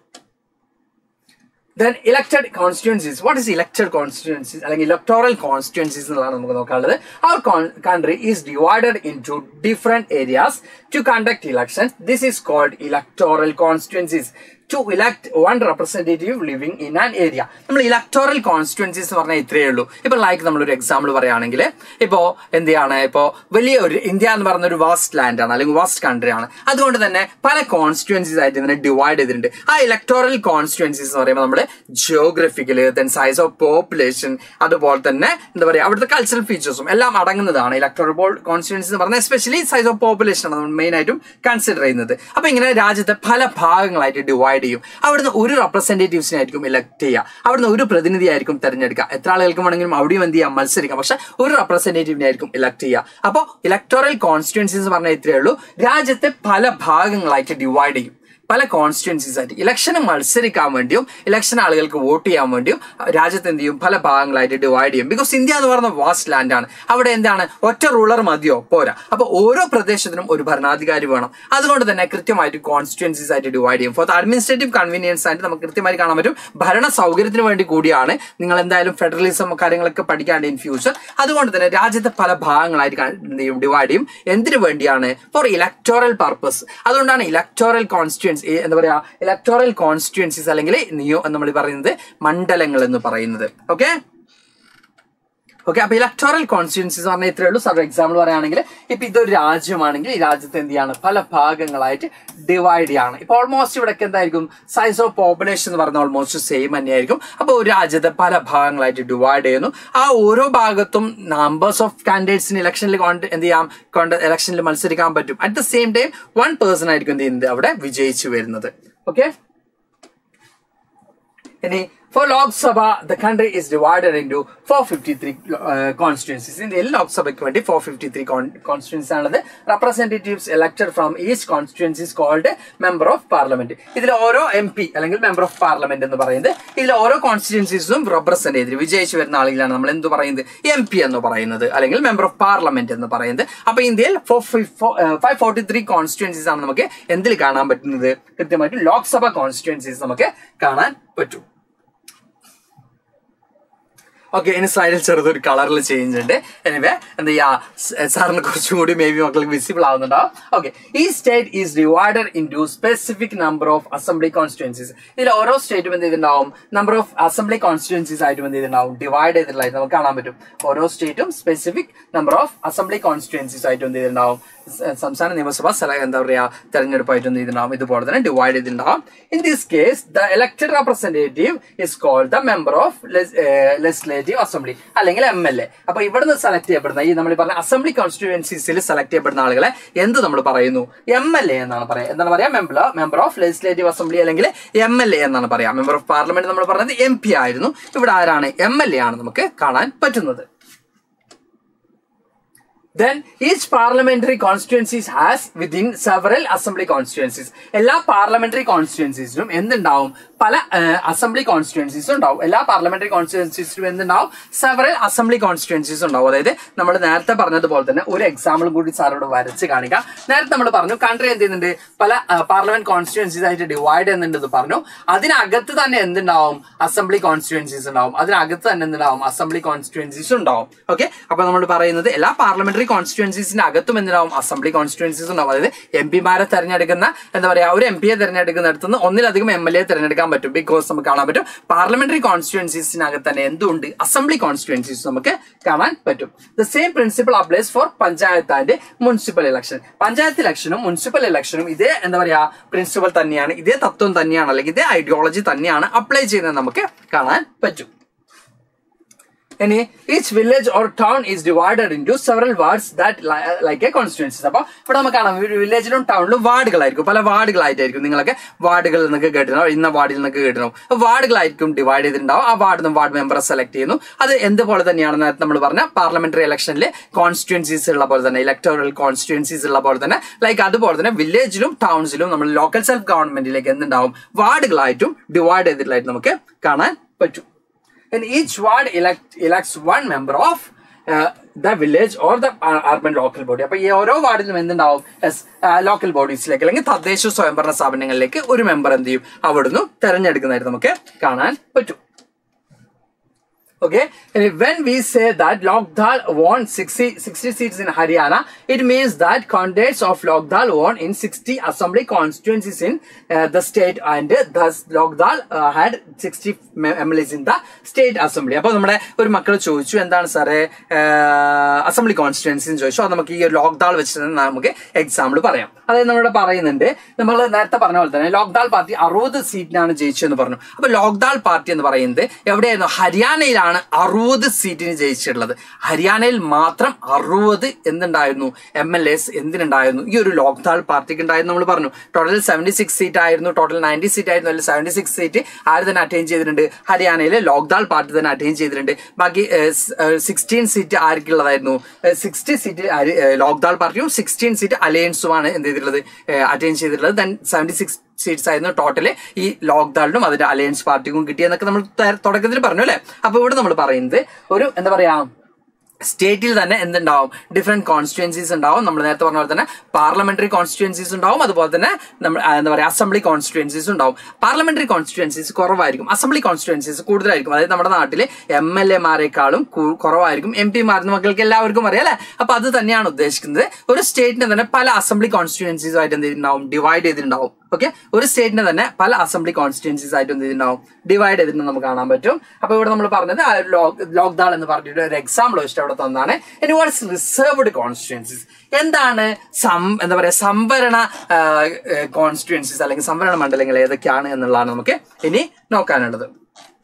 Okay, aber reserved constituencies. Our constitution entitles every citizen to elect her or his representatives and to be elected as representatives. അപ്പൊ നമ്മുടെ രാജ്യത്ത് എല്ലാ വിഭാഗത്തിൽപ്പെട്ട ആളുകൾക്കും തെരഞ്ഞെടുക്കാനും തെരഞ്ഞെടുക്കപ്പെടാനുമുള്ള അവകാശമുണ്ട്, എല്ലാ കാറ്റഗറിയിൽപ്പെട്ട ആളുകൾക്കും. ബട്ട് നമ്മുടെ കൃത്യമായിട്ട് നമുക്ക് കാണാൻ പറ്റും, നമ്മുടെ പ്രീവിയസ് ടൈമിലൊക്കെ നമ്മുടെ ഇന്ത്യയിലെ സ്വാതന്ത്ര്യത്തിന് മുമ്പ് നമ്മുടെ ഇന്ത്യയിൽ എന്തുണ്ടായിരുന്നു, കാസ്റ്റ് ബേസ്ഡ് ഡിസ്ക്രിമിനേഷൻ കാര്യങ്ങളൊക്കെ ഉണ്ടായിരുന്നു. അതുകൊണ്ട് തന്നെ ചില കാറ്റഗറി എന്ത് ചെയ്തിരുന്നു, മാറ്റി നിർത്തപ്പെട്ടിരുന്നു അല്ലെ. അപ്പോൾ ഇവിടെ നമുക്ക് കാണാൻ പറ്റും, the constitution makers however were worried that in an open electoral competition certain weaker sections may not stand a good chance to get elected to the Lok Sabha and the state legislative assembly. അപ്പോൾ നമ്മുടെ എന്താ പറയുക constitution മേക്കേഴ്സിന് കുറച്ച് സങ്കടം ഉണ്ടായിരുന്നു, അല്ലെങ്കിൽ കുറച്ച് tension ഉണ്ടായിരുന്നു. എന്തിനാണ്, വീക്കർ സെഷനിൽപ്പെട്ട ആളുകൾക്ക് ഇലക്ഷനിൽ, ഓപ്പൺ ഇലക്ഷനിൽ എന്ത് കിട്ടാൻ ചാൻസ് കുറവാണ്, മത്സരിക്കാനുള്ള സാധ്യത അല്ലെങ്കിൽ മത്സരിക്കാനുള്ള അവസരം, ഓപ്പർച്യൂണിറ്റീസ് കിട്ടാനുള്ള ചാൻസ് കുറവാണ്. അത് തന്നെ അങ്ങനെ മത്സരിക്കുകയാണെങ്കിൽ തന്നെ വിജയിക്കാനുള്ള പോസിബിലിറ്റീസ് കുറവാണ്. ബിക്കോസ് മസിൽ പവേഴ്സും മണി പവേഴ്സും അല്ലെങ്കിൽ എന്താ പറയാ കാസ്റ്റ് പവേഴ്സും ക്ലാസ് പവേഴ്സ് ഒക്കെ ഉപയോഗിച്ചുകൊണ്ട് എപ്പോഴും അപ്പർ സൊസൈറ്റി എപ്പോഴും എന്ത് ചെയ്യാം, ഇലക്ഷനെ ഡോമിനേറ്റ് ചെയ്യാനുള്ള പോസിബിലിറ്റി ഉണ്ട് എന്ന് ആര് റിയലൈസ് ചെയ്തിട്ടുണ്ട്, നമ്മുടെ കോൺസ്റ്റിറ്റ്യൂഷൻ മേക്കേഴ്സ് റിയലൈസ് ചെയ്തിട്ടുണ്ട്. അതുകൊണ്ട് തന്നെ അവർ ചെയ്ത ഒരു കാര്യമാണ് റിസർവ്ഡ് കോൺസ്റ്റിറ്റ്യുവൻസീസ് എന്ന് പറയുന്നത്. അപ്പോൾ they may not have the required resources, education and contest and win elections against others. Those who are influential and resourceful may prevent them from winning elections. അപ്പൊ നമ്മളോട് പറയുന്നുണ്ട്, ഇവർ എഡ്യൂക്കേറ്റഡ് അല്ല, ഇവർ അത്രപോലെ തന്നെ എന്തല്ല, റിസോഴ്സസ് അല്ല, അല്ലെങ്കിൽ അത്രത്തോളം എന്തില്ല, അവർ അത്രത്തോളം പവർഫുൾ അല്ല, അത്രത്തോളം എന്താ പറയാ റിച്ച് അല്ല. അതുകൊണ്ട് തന്നെ ഇലക്ഷനിൽ മത്സരിക്കാനോ മറ്റുള്ളവരുടെ മുമ്പിൽ പിടിച്ചു നിൽക്കാനോ അവർക്ക് സാധിക്കണമെന്നില്ല. അതുപോലെ തന്നെ വീക്കർ സെഷൻ എപ്പോഴും ആര് ഡോമിനേറ്റ് ചെയ്യാം നമ്മൾ പറഞ്ഞിട്ടുണ്ട്, അപ്പർ ക്ലാസ്സസ് ഡോമിനേറ്റ് ചെയ്യാനുള്ള പോസിബിലിറ്റി കൂടുതലാണ്. അതുകൊണ്ട് തന്നെ ഇവർക്കും എന്ത് വേണം, വീക്കർ സെഷനും എന്ത് വേണം, ഓപ്പർച്യൂണിറ്റീസ് വേണം. സാറ് സിമ്പിൾ ആയിട്ട് പറയാം. അപ്പൊ മക്കൾ വിചാരിക്കും വീക്കർ സെഷൻ എന്നൊക്കെ നമ്മുടെ സൊസൈറ്റിയിൽ ഉണ്ടോ എന്ന് ചോദിക്കുകയാണെങ്കിൽ നമുക്ക് കൃത്യമായിട്ടും കാണാൻ പറ്റും. മക്കൾ ചോദിക്കും what is right to equality എന്നുള്ള കമന്റ്സ് ഒക്കെ വരാൻ പോവാണ് സാറിന് അറിയാം. അപ്പൊ റിസർവ്ഡ് കോൺസ്റ്റിറ്റ്യുവൻസീസ് എന്ന് പറയുമ്പോൾ റൈറ്റ് ടു ഈക്വാലിറ്റി എൻഷോർ ചെയ്യാണ് ചെയ്യുന്നത്. റിസർവ്ഡ് കോൺസ്റ്റിറ്റ്യുവൻസീസ് എങ്ങനെയാണ് റൈറ്റ് ടു ഈക്വാലിറ്റി എൻഷോർ ചെയ്യുന്നത് സാർ സിമ്പിൾ ആയിട്ട് പറയാം. അതായത് നമ്മുടെ എന്താ പറയുക റൈറ്റ് ടു ഈക്വാലിറ്റി എന്ന് ഡിക്ലെയർ ചെയ്യുമ്പോൾ fundamental റൈറ്റ്സിൽ right to equality 6 fundamental rights എന്നൊക്കെ മക്കൾ പഠിച്ചു അല്ലെ. അതിൽ റൈറ്റ് ടു ഈക്വാലിറ്റി സമത്വത്തിനുള്ള അവകാശമാണ് ഒന്നാമതായിട്ട് തന്നെ നമുക്ക് വരുന്നത്. അപ്പൊ ഈ ഒരു റൈറ്റ് ടു ഇക്വാലിറ്റി എൻഷോർ ചെയ്യുമ്പോൾ നമുക്ക് കൃത്യമായിട്ടും കാണാൻ പറ്റും ഈ ഒരു അവസ്ഥയായിരുന്നു. അതായത് ഇവിടെ ആരായിരുന്നു, വീക്കർ സെഷൻ ആയിരുന്നു. That means cast വൈസോ class വൈസോ weaker ആയിട്ടുള്ള ആളുകൾ താഴെയും, അതുപോലെ തന്നെ ഇവിടെ ആരായിരുന്നു, സോഷ്യലി എന്താ പറയാ നമുക്ക് കാണാൻ പറ്റും അപ്പർ ക്ലാസ് സൊസൈറ്റി ഇവിടെയുമായിരുന്നു. അപ്പോൾ റൈറ്റ് ടു ഇക്വാലിറ്റി ഇവിടെ നിന്നാണ് എന്ത് ചെയ്യുന്നത്, ഡിക്ലെയർ ചെയ്യുന്നത്. അപ്പൊ ഇതിങ്ങനെ എല്ലാവരും ഈക്വൽ ആയിട്ട് ട്രീറ്റ് ചെയ്യുമ്പോൾ ഇങ്ങനെ തന്നെ മുമ്പോട്ട് പോകും. അപ്പോൾ ഇവരെ കൂടി എന്ത് ചെയ്യണം, ഈക്വലൈസ് ചെയ്യണം, ഇവരെ കൂടി ഇങ്ങോട്ടേക്ക് കൊണ്ടുവരണം. അത് ലോവർ ക്ലാസ്സിൽപ്പെട്ട ആളുകൾ എന്ത് ചെയ്യണം, ഈക്വലൈസ് ചെയ്യണം, ഇവരെ കൂടി ഇങ്ങോട്ടേക്ക് കൊണ്ടുവരണം. എന്നിട്ട് മാത്രമേ നമുക്ക് എന്ത് ഡിക്ലെയർ ചെയ്യാൻ പറ്റുള്ളൂ, റൈറ്റ് ടു ഈക്വാലിറ്റി ഡിക്ലെയർ ചെയ്യാൻ പറ്റുള്ളൂ. അപ്പൊ ഇവരെ കൂടി ഇവിടെ എത്തിക്കും വരെ എന്തുണ്ടാവും, റിസർവേഷൻ ഉണ്ടാവും. ദാറ്റ് മീൻസ് സിമ്പിൾ ആയിട്ട് പറയുകയാണെങ്കിൽ സാറ് ക്ലാസ് എടുക്കുന്നു, നിങ്ങൾ സ്കൂളിൽ ടീച്ചർ ക്ലാസ് എടുക്കുന്നു. അപ്പൊ എല്ലാവർക്കും ഒരുപോലെ തന്നെ ക്ലാസ് എടുക്കാൻ ടീച്ചർ തീരുമാനിക്കുന്നു. ഒരു കുട്ടി 3 months ലേറ്റ് ആയിട്ട് സ്കൂളിൽ ജോയിൻ ചെയ്യുന്നു. അപ്പൊ ആ കുട്ടിക്ക് ടീച്ചർ എന്ത് കൊടുക്കുന്നു, സ്പെഷ്യൽ ക്ലാസ് കൊടുക്കുന്നു. അപ്പൊ ബാക്കി കുട്ടികൾ ചോദിക്കുകയാണ് ഞങ്ങൾക്കൊന്നും തരാതെ ആ കുട്ടിക്ക് മാത്രം എന്തുകൊണ്ട് കൊടുത്തു എന്ന് ചോദിക്കുകയാണെങ്കിൽ ആ കുട്ടിയെ കൂടി ആരുടെ അടുത്തേക്ക് എത്തിക്കണം, നിങ്ങളുടെ അടുത്തേക്ക് എത്തിക്കണം. ആ കുട്ടി കൂടി എല്ലാ ചാപ്റ്റേഴ്സും കംപ്ലീറ്റ് ചെയ്ത് കൊടുക്കണം. നിങ്ങൾ എത്രയാണോ കവർ ചെയ്തിട്ടുള്ളത് ആ ചാപ്റ്റേഴ്സ് കൂടി കംപ്ലീറ്റ് ചെയ്ത് കൊടുക്കണം അല്ലെ. അതിനുവേണ്ടിയാണ് ആ കുട്ടിക്ക് എന്ത് കൊടുക്കുന്നത്, സ്പെഷ്യൽ ക്ലാസ് കൊടുക്കുന്നത്. അതുപോലെ തന്നെയാണ് ലൈക്ക് ആ സ്പെഷ്യൽ ക്ലാസ് പോലെ തന്നെയാണ് ലോവർ കാസ്റ്റിൽപ്പെട്ട ആളുകൾക്ക് എന്ത് പ്രൊവൈഡ് ചെയ്യുന്നത്, റിസർവേഷൻ പ്രൊവൈഡ് ചെയ്യുന്നത്. ഇസ് ദാറ്റ് ക്ലിയർ ആയോ മക്കളെ, ക്ലിയർ ആയോ? അപ്പൊ റിസർവ്ഡ് എന്താ പറയാ കോൺസ്റ്റിറ്റ്യുവൻസീസ് എന്താണെന്ന് ക്ലിയർ ആയിട്ടുള്ള മക്കളൊരു ഫയർ ഇട്ടോളി. യെസ്,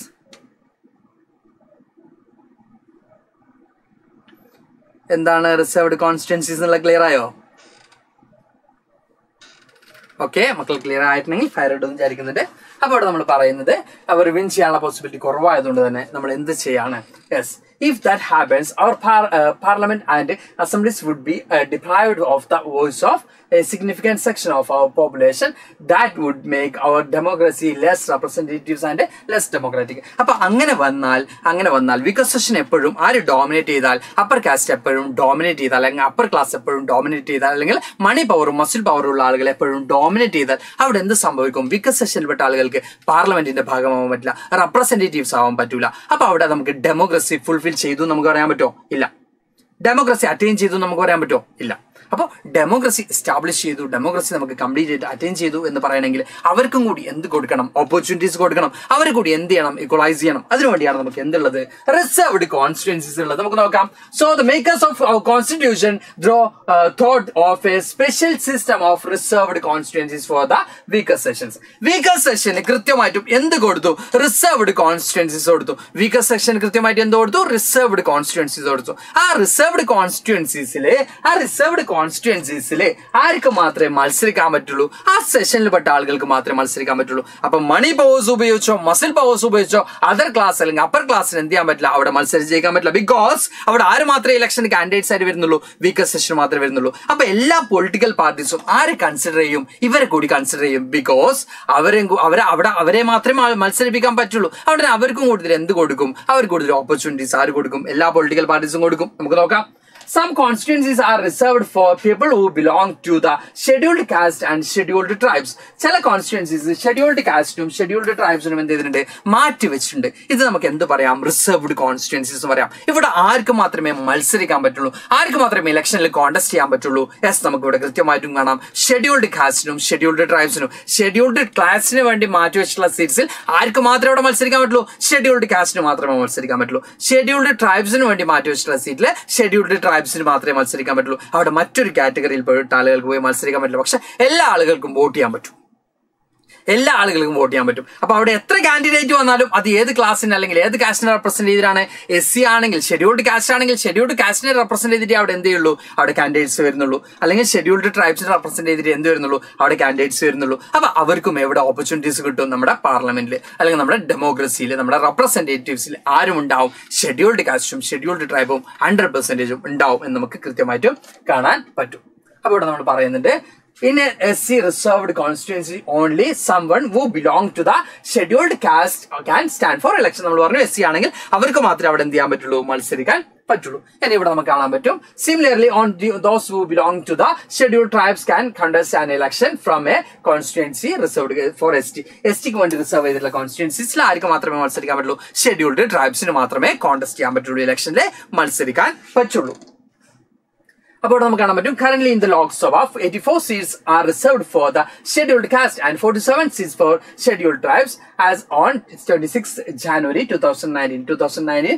26 ജാനുവരിയിലെ കണക്കാണ് നമുക്ക് ഇവിടെ തന്നിട്ടുള്ളത്. Okay, this number is a proportion of to their share of in the total population. Total പോപ്പുലേഷനിൽ ഇവരുടെ നമ്പർ ഓഫ് അല്ലെങ്കിൽ ഇവരുടെ സൈസ് ഓഫ് പോപ്പുലേഷൻ നോക്കിയിട്ടാണ് നമ്മൾ എന്ത് തീരുമാനിക്കുന്നത്? ഇത്രയും സീറ്റാണ് ഷെഡ്യൂൾഡ് കാസ്റ്റിനും ഷെഡ്യൂൾഡ് ട്രൈബ്സിനും റിസർവ് ചെയ്തിട്ടുള്ള നമുക്ക് കൃത്യമായിട്ടും എന്ത് ചെയ്യാൻ പറ്റും? കാണാൻ പറ്റും. Then, thus the reserved seats for SC and ST do not take away to the legitimate share of any other social groups. Okay, അപ്പൊ നമ്മൾ പറയുന്നുണ്ട് ഈ ഒരു എന്താ പറയാ ഇവർക്ക് വേണ്ടി റിസർവ് ചെയ്തിട്ടുള്ളത് കൊണ്ട് തന്നെ മറ്റ് സോഷ്യൽ ഗ്രൂപ്പ്സ് നമ്മൾ ഒരിക്കലും എന്തില്ല മാറ്റി നിർത്തുന്നില്ല. Okay, this system of reservation was extended later to the weaker section at the district and the local levels. Local levelsലും ഡിസ്ട്രിക്റ്റിലെയും weaker sectionലേക്കും എന്ത് ചെയ്യുന്നുണ്ട്? ഈ ഒരു സിസ്റ്റം എന്ത് ചെയ്തിട്ടുണ്ട്? ഇതേ സിസ്റ്റം തന്നെ, ഈ ഒരു റിസർവേഷൻ തന്നെ എന്ത് ചെയ്തിട്ടുണ്ട്? മുമ്പോട്ട് കൊണ്ടുവന്നായിട്ട് നമുക്ക് കാണാൻ പറ്റും. In many states, seats are in rural, panchayat and urban municipalities and corporations. Local bodies are now reserved for the other backward classes. ഇപ്പൊ നമുക്ക് കാണാൻ പറ്റും ലോക്കൽ ബോഡീസിലൊക്കെ ആർക്കും കൂടി ചാൻസ് കൊടുക്കുന്നുണ്ട്. അതർ ബാക്ക്വേർഡ് ക്ലാസ്സിന് അല്ലെങ്കിൽ OBC കൂടി എന്ത് ചെയ്യുന്നുണ്ട്? ഇത്തരത്തിലുള്ള റിസർവേഷൻസ് പ്രൊവൈഡ് ചെയ്യുന്നതായിട്ട് നമുക്ക് കാണാൻ പറ്റും. ഓക്കെ, നമുക്ക് എന്തായാലും ക്ലാസ് ഡ്യൂറേഷൻ സാറും 2 ക്ലാസ്സിലായിട്ടായിരിക്കും വൈൻഡപ്പ് ചെയ്യുക. ബിക്കോസ് നിങ്ങൾക്ക് ഇത് കഴിഞ്ഞത് ഉടനെ ക്ലാസ് ഉണ്ടല്ലോ മക്കളെ. ഇത് കഴിഞ്ഞുടനെ നിങ്ങൾക്ക് ആപ്പിൾ ക്ലാസ് ഉണ്ട് അല്ലേ? ഐ തിങ്ക് ആപ്പിൾ ഇന്ന് ക്ലാസ് ഉണ്ടോ നിങ്ങൾക്ക്? Ninja team Ninja apple team Ninja ഒന്ന് പറഞ്ഞേ. Okay, and however, the proportion of seats reserved varies from the state to state. Similarly, 1/3 of the seats are reserved in rural and urban local bodies for women candidates. നമുക്ക് കാണാൻ പറ്റും 1/3 seat local ബോഡീസിൽ ആർക്കുമാണ് വിമൻസിനാണ് എന്ത് ചെയ്യാൻ മത്സരിക്കാൻ പറ്റുക. അതുപോലെ തന്നെ നമുക്ക് കാണാൻ പറ്റും എന്താണ് ഈ ഒരു സീറ്റ് പ്രൊപ്പോർഷൻ എന്ന് പറയുന്നത് എല്ലാ സ്റ്റേറ്റിലും ഈക്വൽ ആയിരിക്കില്ല. എല്ലാ സ്റ്റേറ്റിലും ഷെഡ്യൂൾഡ് കാസ്റ്റും ഷെഡ്യൂൾഡ് ട്രൈബ്സും എല്ലാവരും ഈക്വലി ഒരേപോലെ ആയിരിക്കണം എന്നില്ല. അതുകൊണ്ട് തന്നെ അതിന്റെ നമ്പർ ഓഫ് സൈസോ അല്ലെങ്കിൽ അവരുടെ പ്രൊപ്പോർഷൻ അനുസരിച്ച് എന്ത് ചെയ്യാം, ഇതിലൊക്കെ വേരിയേഷൻ വരാം, ഇതിലൊക്കെ മാറ്റങ്ങൾ വരാം എന്നാണ് പറയുന്നത്. യെസ്, ആപ്പിലെ ക്ലാസ് ഉണ്ടെന്ന് മക്കൾ പറയുന്നത്.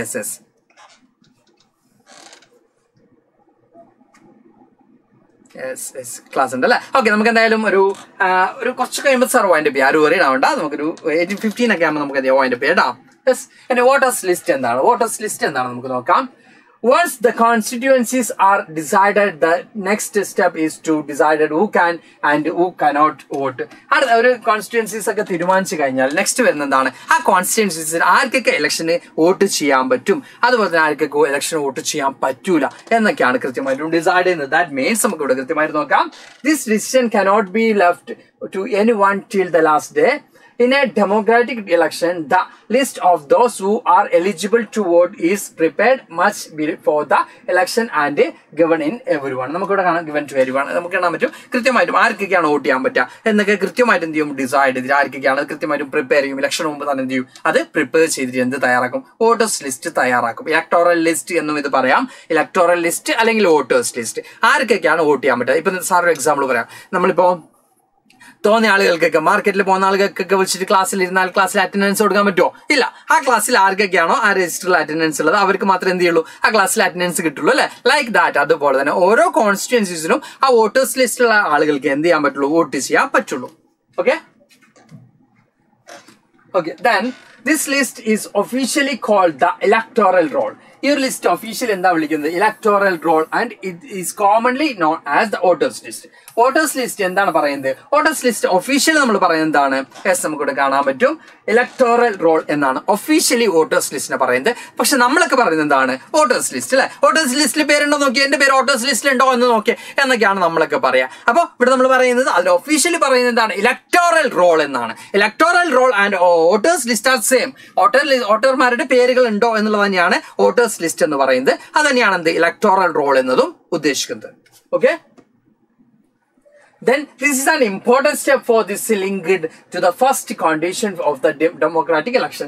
Everyone should get an equal opportunity to the choose representatives. എല്ലാ ആൾക്കും എന്ത് കിട്ടണം, ഈക്വൽ ഓപ്പർച്യൂണിറ്റീസ് കിട്ടണം റെപ്രസെന്റേറ്റീവ്സിനെ ചൂസ് ചെയ്യാൻ. അപ്പോൾ ഈ ഒരു ഇലക്ടോറൽ റോൾ അല്ലെങ്കിൽ എന്താ പറയുക വോട്ടേഴ്സ് ലിസ്റ്റ് എന്ന് പറയുന്നത് ഇമ്പോർട്ടന്റ് ആണ്. അത് തയ്യാറാക്കിയാൽ മാത്രമേ എല്ലാവർക്കും എന്ത് കിട്ടുന്നുള്ളൂ, ഈക്വൽ ഓപ്പർച്യൂണിറ്റീസ് ഇലക്ഷനിൽ കിട്ടുന്നുള്ളൂ. Okay,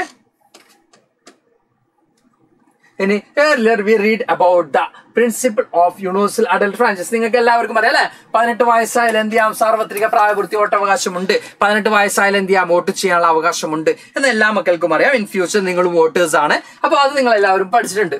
okay, in practice it means that everyone should have one vote and each vote should have equal value. എല്ലാ ആളുകൾക്കും ഒരു വോട്ടാണ്, ആ വോട്ടിന് ഈക്വൽ വാല്യൂ തന്നെയാണ്, എല്ലാ വോട്ടിനും ഒരേ വാല്യൂ തന്നെയാണ് ഉള്ളത്. Okay, no one should be denied the right to vote without a good reason. ഒരു ഗുഡ് റീസൺ ഇല്ലാതെ ആരും എന്ത് ചെയ്യില്ല, വോട്ട് ചെയ്യാനുള്ള അവകാശം നിഷേധിക്കില്ല എന്ന് പറയുന്നുണ്ട്. അപ്പൊ അവിടെ ഒരു ഗുഡ് റീസൺ ഉണ്ടെങ്കിൽ വോട്ട് നിഷേധിക്കപ്പെടാം എന്ന് മക്കൾക്ക് മനസ്സിലാവും അല്ലെ? എന്താണെന്ന് നോക്കാം നമുക്ക്. Different citizens differ from one to another in many ways. Some are rich, some are poor, some are highly educated, some are not so educated or not educated at all. Some are kind, others not so kind. നമ്മളോട് പറയുന്നത് voters എന്ന് പറയുന്നത് different ആണ്. ചില ആളുകൾ rich ആയിരിക്കാം, ചില ആളുകൾ പോർ ആയിരിക്കാം, ചില ആളുകൾ എഡ്യൂക്കേറ്റഡ് ആയിരിക്കാം, ചില ആളുകൾ എഡ്യൂക്കേറ്റഡ് ആയിരിക്കണമെന്നില്ല. അപ്പൊ ഇങ്ങനെ കുറെ മാറ്റങ്ങളൊക്കെ ഉണ്ടാവും. പക്ഷെ എല്ലാ വോട്ടിനും എന്ത് തന്നെയാണ്, ഈക്വൽ വാല്യൂ തന്നെയാണ് നമുക്ക് കാണാൻ പറ്റുന്നത്. Okay, but all of them are human beings with their own needs and views. എല്ലാ ആളുകളും ഹ്യൂമൻ ബീങ്സ് ആണ്, അവരുടേതായിട്ടുള്ള ആശയങ്ങളുണ്ട്, അവരുടേതായിട്ടുള്ള ആവശ്യങ്ങളുണ്ട്. അതുകൊണ്ട് തന്നെ that is why all of them deserve to have one and equal say in decision that effect dum. അപ്പൊ അതുകൊണ്ട് തന്നെ എല്ലാ ആളുകൾക്കും എന്തുണ്ട്, വോട്ട് ചെയ്യാനുള്ള റൈറ്റ് ഉണ്ട്. എല്ലാ ആളുകൾക്കും എന്നുള്ള റൈറ്റ് ഉണ്ട്, അവരുടെ ലീഡറെ ചൂസ് ചെയ്യാനുള്ള റൈറ്റ് ഉണ്ട്. എല്ലാ ആളുകൾക്കും ഈക്വൽ റൈറ്റ് തന്നെയാണ് അതിന് പ്രൊവൈഡ് ചെയ്യുന്നത്.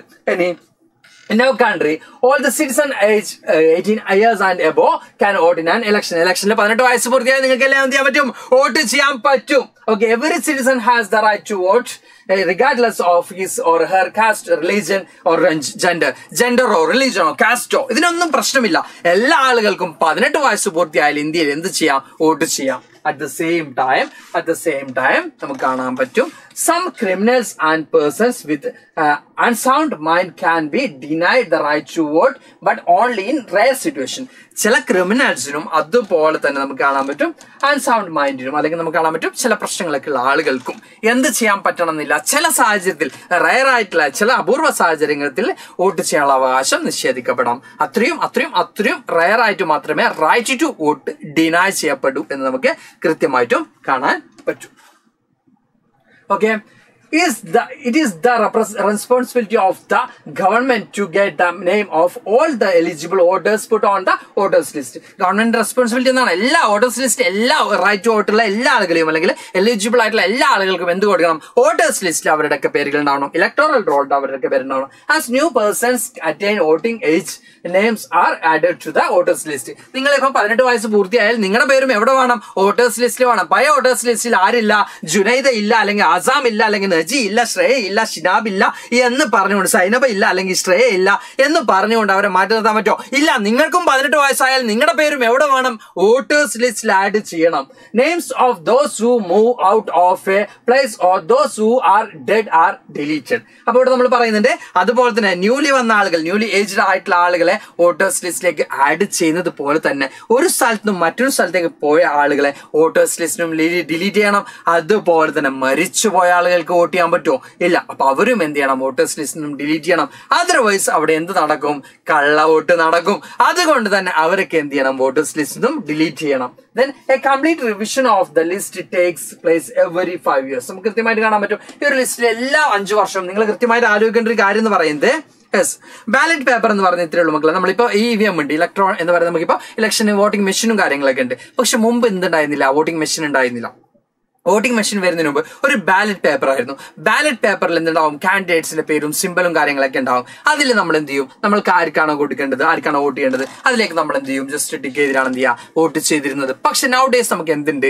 EVM സംവിധാനങ്ങളുണ്ട്, വോട്ടിംഗ് മെഷീൻ സംവിധാനങ്ങളുണ്ട്. അതുകൊണ്ട് തന്നെ ഇപ്പൊ കുറച്ചും കൂടി ക്വിക്കായിട്ട് നമുക്ക് കൗണ്ട് ചെയ്യാൻ പറ്റുന്നുണ്ട്. അതുപോലെ തന്നെ നമുക്ക് എന്ത് ചെയ്യാൻ പറ്റുന്നുണ്ട്? കുറച്ചും കൂടി ക്വിക്കായിട്ട് കാര്യങ്ങളൊക്കെ ഡീൽ ചെയ്യാൻ പറ്റുന്നുണ്ട്. അതുകൊണ്ട് തന്നെ ഇപ്പൊ നമ്മൾ എന്ത് കുറവാണ്? ബാലറ്റ് പേപ്പേഴ്സ് കുറവാണ്. ഇപ്പൊ നമുക്ക് കൃത്യമായിട്ട് എന്ത് ചെയ്യാൻ പറ്റും? ആ പേപ്പേഴ്സിന്റെ ആവശ്യമില്ല. ഇപ്പൊ കൃത്യമായിട്ട് എന്താണ്? EVM ഉപയോഗിച്ചുകൊണ്ടാണ് എന്ത് ചെയ്യുന്നത്? വോട്ട് കണ്ടക്ട് ചെയ്യുന്നത്. ഓക്കെ, ഇലക്ഷൻ കണ്ടക്ട് ചെയ്യുന്നത്. ഏർലി നമുക്ക് പ്രീവിയസ് ടൈമിൽ എന്തായിരുന്നു?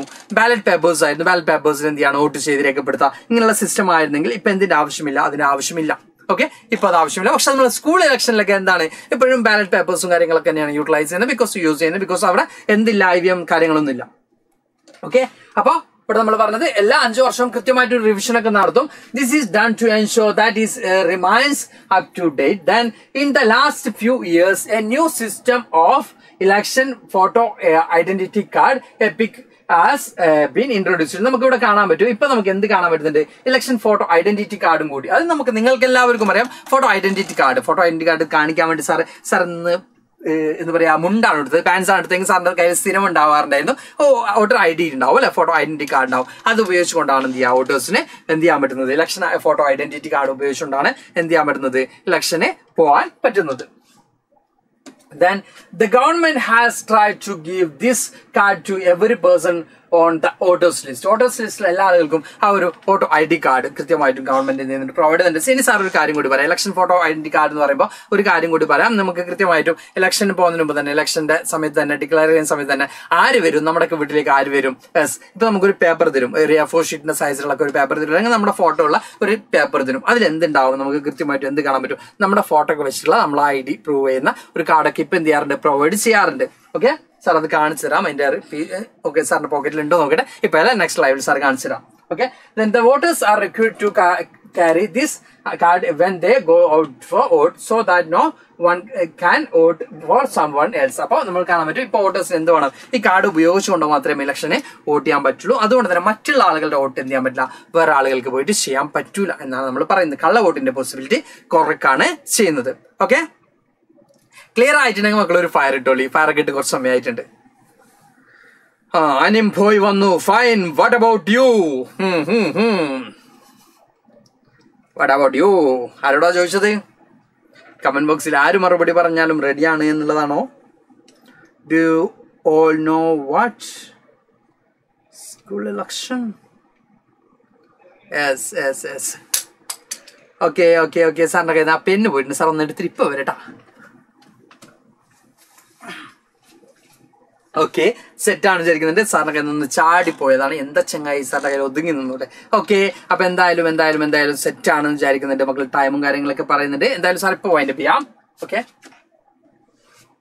ഇനി നോമിനേഷൻ ഓഫ് കാൻഡിഡേറ്റ്സ് കൂടി എടുത്തിട്ട് നമുക്ക് ജസ്റ്റ് ഒന്ന് വൈൻഡപ്പ് ചെയ്യാം.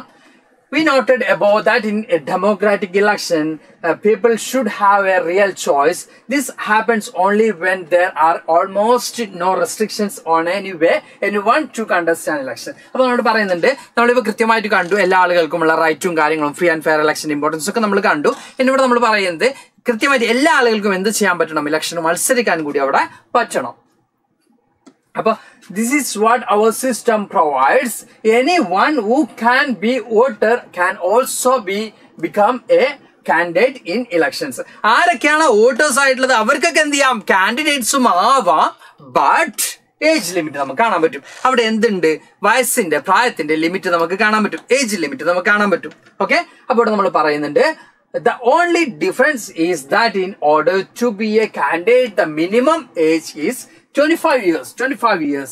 Why it is only 18 years for being for voter? Voter ആവണമെങ്കിൽ എത്ര വയസ്സ് മതി? നമ്മൾ പറഞ്ഞ പോലെ തന്നെ ഒരു വോട്ടർ ആവണമെങ്കിൽ എത്ര വയസ്സ് മതി? വോട്ടർ ആവണമെങ്കിൽ 18 വയസ്സ് മതി. പക്ഷേ എന്ത് ചെയ്യണം? ഒരു ഇലക്ഷനിൽ കാൻഡിഡേറ്റ് ആയിട്ട് മത്സരിക്കണമെങ്കിൽ 25 വയസ്സ് വേണം എന്നാണ് പറയുന്നത്. അറ്റ് ദ സെയിം ടൈം നമുക്ക് കാണാൻ പറ്റും ഇതിൽ ചെറിയ ഒരു മാറ്റമുണ്ട്. ഇതിൽ ചെറിയ മാറ്റം എന്ന് പറഞ്ഞാൽ ഇത്രയേ ഉള്ളൂ. ഇപ്പൊ ലോക്കൽ സെൽഫ് ഗവൺമെന്റിലേക്കൊക്കെ 21 വയസ്സായാൽ നമുക്ക് എന്ത് ചെയ്യാൻ പറ്റും? മത്സരിക്കാൻ പറ്റും. അതിന്റെ ലിസ്റ്റ് സാർ നെക്സ്റ്റ് ക്ലാസ്സിൽ എന്ത് ചെയ്യാം? ഇൻക്ലൂഡ് ചെയ്യാം. ഓക്കെ, അപ്പൊ ലോക്കൽ സെൽഫ് ഗവൺമെന്റിലേക്കൊക്കെ നമുക്ക് എത്ര വയസ്സായാലും മത്സരിക്കാം? 25 വയസ്സായാലും കൂടി മത്സരിക്കാൻ പറ്റും. ബട്ട് ഇവിടെ നമുക്ക് കൃത്യമായിട്ട് കാണാൻ പറ്റും. ഈ എന്താ പറയാ, ഇവിടെ പറഞ്ഞത് ആർക്കൊക്കെയാണോ റൈറ്റ് ടു വോട്ട് ഉള്ളത് അവർക്കൊക്കെ എന്ത് ചെയ്യാൻ പറ്റും? വോട്ടേഴ്സ് ലിസ്റ്റ് ആരുടെയൊക്കെയാണോ പേരുള്ളത് അവർക്കൊക്കെ എന്ത് ചെയ്യാൻ പറ്റും? ഇലക്ഷനിൽ മത്സരിക്കാൻ പറ്റും. ബട്ട് ഏജ് ക്രൈറ്റീരിയ മാത്രമാണ്, പ്രായത്തിന്റെ ചില ക്രൈറ്റീരിയ മാത്രമാണ് അവിടെ വരുന്നത്. അപ്പോ സാറ് പറഞ്ഞത് ഇത്രയേ ഉള്ളൂ, നിങ്ങൾക്ക് കുറച്ച് കഴിഞ്ഞാൽ വോട്ട് ചെയ്യാൻ പറ്റും എന്ന് പറഞ്ഞു. അതേ നിങ്ങൾക്ക് കുറച്ചുകൂടി കഴിഞ്ഞാൽ ഇലക്ഷന് മത്സരിക്കാം. സാറിന്റെ മുമ്പിൽ ഇരിക്കുന്ന സൂര്യ ആയിരിക്കാം, നൗറീൻ ആയിരിക്കാം, നിഹ്മയായിരിക്കാം, അനിംബോയ് ആയിരിക്കാം, ആരുമായിരിക്കാം നമ്മുടെ അടുത്ത മന്ത്രിമാര്, അടുത്ത നമ്മളെ ഭരിക്കേണ്ട ആളുകൾ. അപ്പൊ നമ്മളെ കണ്ടാവുന്ന മൈൻഡ് ചെയ്യണേ. അപ്പൊ പറഞ്ഞത് ഇത്രയേ ഉള്ളൂ. വോട്ടേഴ്സ് ലിസ്റ്റിൽ വന്ന ആർക്കും എന്ത് ചെയ്യാനുള്ള റൈറ്റ് ഉണ്ട്? ഇലക്ഷന് മത്സരിക്കാനുള്ള റൈറ്റ് ഉള്ളതായിട്ട് നമുക്ക് കാണാൻ പറ്റും. ഇനി what is mean four EPIC എന്ന് ചോദിച്ചു മക്കള്. സിമ്പിൾ ആയി സാർ നേരത്തെ ഷോ ചെയ്താണ് എന്താണ് എപ്പിക് എന്നുള്ളത്. Election photo identity card. EPIC അത്രയേ ഉള്ളൂ. ഇലക്ഷൻ ഫോട്ടോ ഐഡന്റിറ്റി കാർഡാണ് എപ്പിക് എന്നതുകൊണ്ട് ഉദ്ദേശിക്കുന്നത്. ഓക്കെ, അപ്പൊ സ്റ്റാർട്ട് ട്യൂട്ടോറിയൽസ് ഞാനായിരിക്കും എന്നൊക്കെ പറയുന്നുണ്ട്. ഓക്കെ, ഇത് നമുക്ക് ഫെമിലിയർ ആയിട്ടുള്ള ആളുകളൊക്കെ ആണല്ലോ. ഓക്കെ, എനിവേ നമുക്ക് എന്ത് ചെയ്യാം? സെറ്റ് ആവട്ടെ. ആരുമാവട്ടെ മക്കളെ, എല്ലാവരും ആവട്ടെ, നിങ്ങളെല്ലാവരും എന്ത് ചെയ്യുക? ഇലക്ഷനൊക്കെ മത്സരിക്കുക. പൊട്ടാതെ എന്ത് ചെയ്യുക? പൊട്ടിക്കോട്ടെ, കുഴപ്പമൊന്നുമില്ല. ഇലക്ഷനൊക്കെ മത്സരിച്ചാൽ തോക്കൊക്കെ ചെയ്യും. തോറ്റൊക്കെ ചെയ്താൽ പിന്നെ നമുക്ക് ജയിക്കാനൊക്കെ എന്ത് ചെയ്യും? നമുക്ക് തോന്നും. അപ്പൊ ജയിക്കും ചെയ്യാം. Yes sir, you are here. നിങ്ങളുടെ സാറ് വന്നിട്ടുണ്ട് അല്ലെ? ഓക്കെ. എനിവേ എന്ത് ചെയ്യാ? സെറ്റാക്കി നമ്മുടെ അക്ഷയ് സാറൊക്കെ ഇലക്ഷൻ മത്സരിക്കാനൊക്കെ സെറ്റായി നിൽക്കുന്നുണ്ടെന്ന് പറയുന്നുണ്ട്. നമുക്ക് തോപ്പിക്കട്ടെ, അല്ല നമുക്ക് ജയിപ്പിക്കട്ടെ. നമുക്ക് നോക്കാം ഇൻ ഫ്യൂച്ചർ നമുക്ക് നോക്കാം. എനിവേ എല്ലാവർക്കും ഈ ഒരു ഭാഗം മനസ്സിലായെന്ന് തോന്നുന്നുണ്ട്. 18 വയസ്സായാൽ വോട്ട് ചെയ്യാം, 25 വയസ്സായാൽ ഇലക്ഷൻ മത്സരിക്കാം. അപ്പൊ 18 വയസ്സാവാൻ ആഗ്രഹിക്കുന്ന എല്ലാ മക്കളും 25 വയസ്സാവാൻ കൂടി ആഗ്രഹിക്കുക. എന്നിട്ട് എന്ത് ചെയ്യാ? പോയിട്ട് മന്ത്രിയൊക്കെ ആവാ. എന്നിട്ട് നല്ല രസത്തിൽ എന്ത് ചെയ്യാ? അവിടെ പോയിരിക്കുക, നല്ല ഫുഡൊക്കെ അടിക്കുക, നല്ല ജനങ്ങൾക്ക് വേണ്ടി സർവീസ് ചെയ്യാം അല്ലെ? നമ്മുടെ മന്ത്രിമാരൊക്കെ ചെയ്യുന്ന പോലെ തന്നെ ജനങ്ങൾക്ക് വേണ്ടി സേവനങ്ങളും കൂടി ചെയ്യാം. അതിനുള്ള അവസരമായിട്ട് എടുക്കുക. അതുപോലെ തന്നെ നിങ്ങൾ ആഗ്രഹിക്കുന്ന ചില റീഫോംസ് ഉണ്ടാവും, നിങ്ങൾ ആഗ്രഹിക്കുന്ന ചില മാറ്റങ്ങൾ ഉണ്ടാവും, അതും ചെയ്ത് കാണിക്കാം.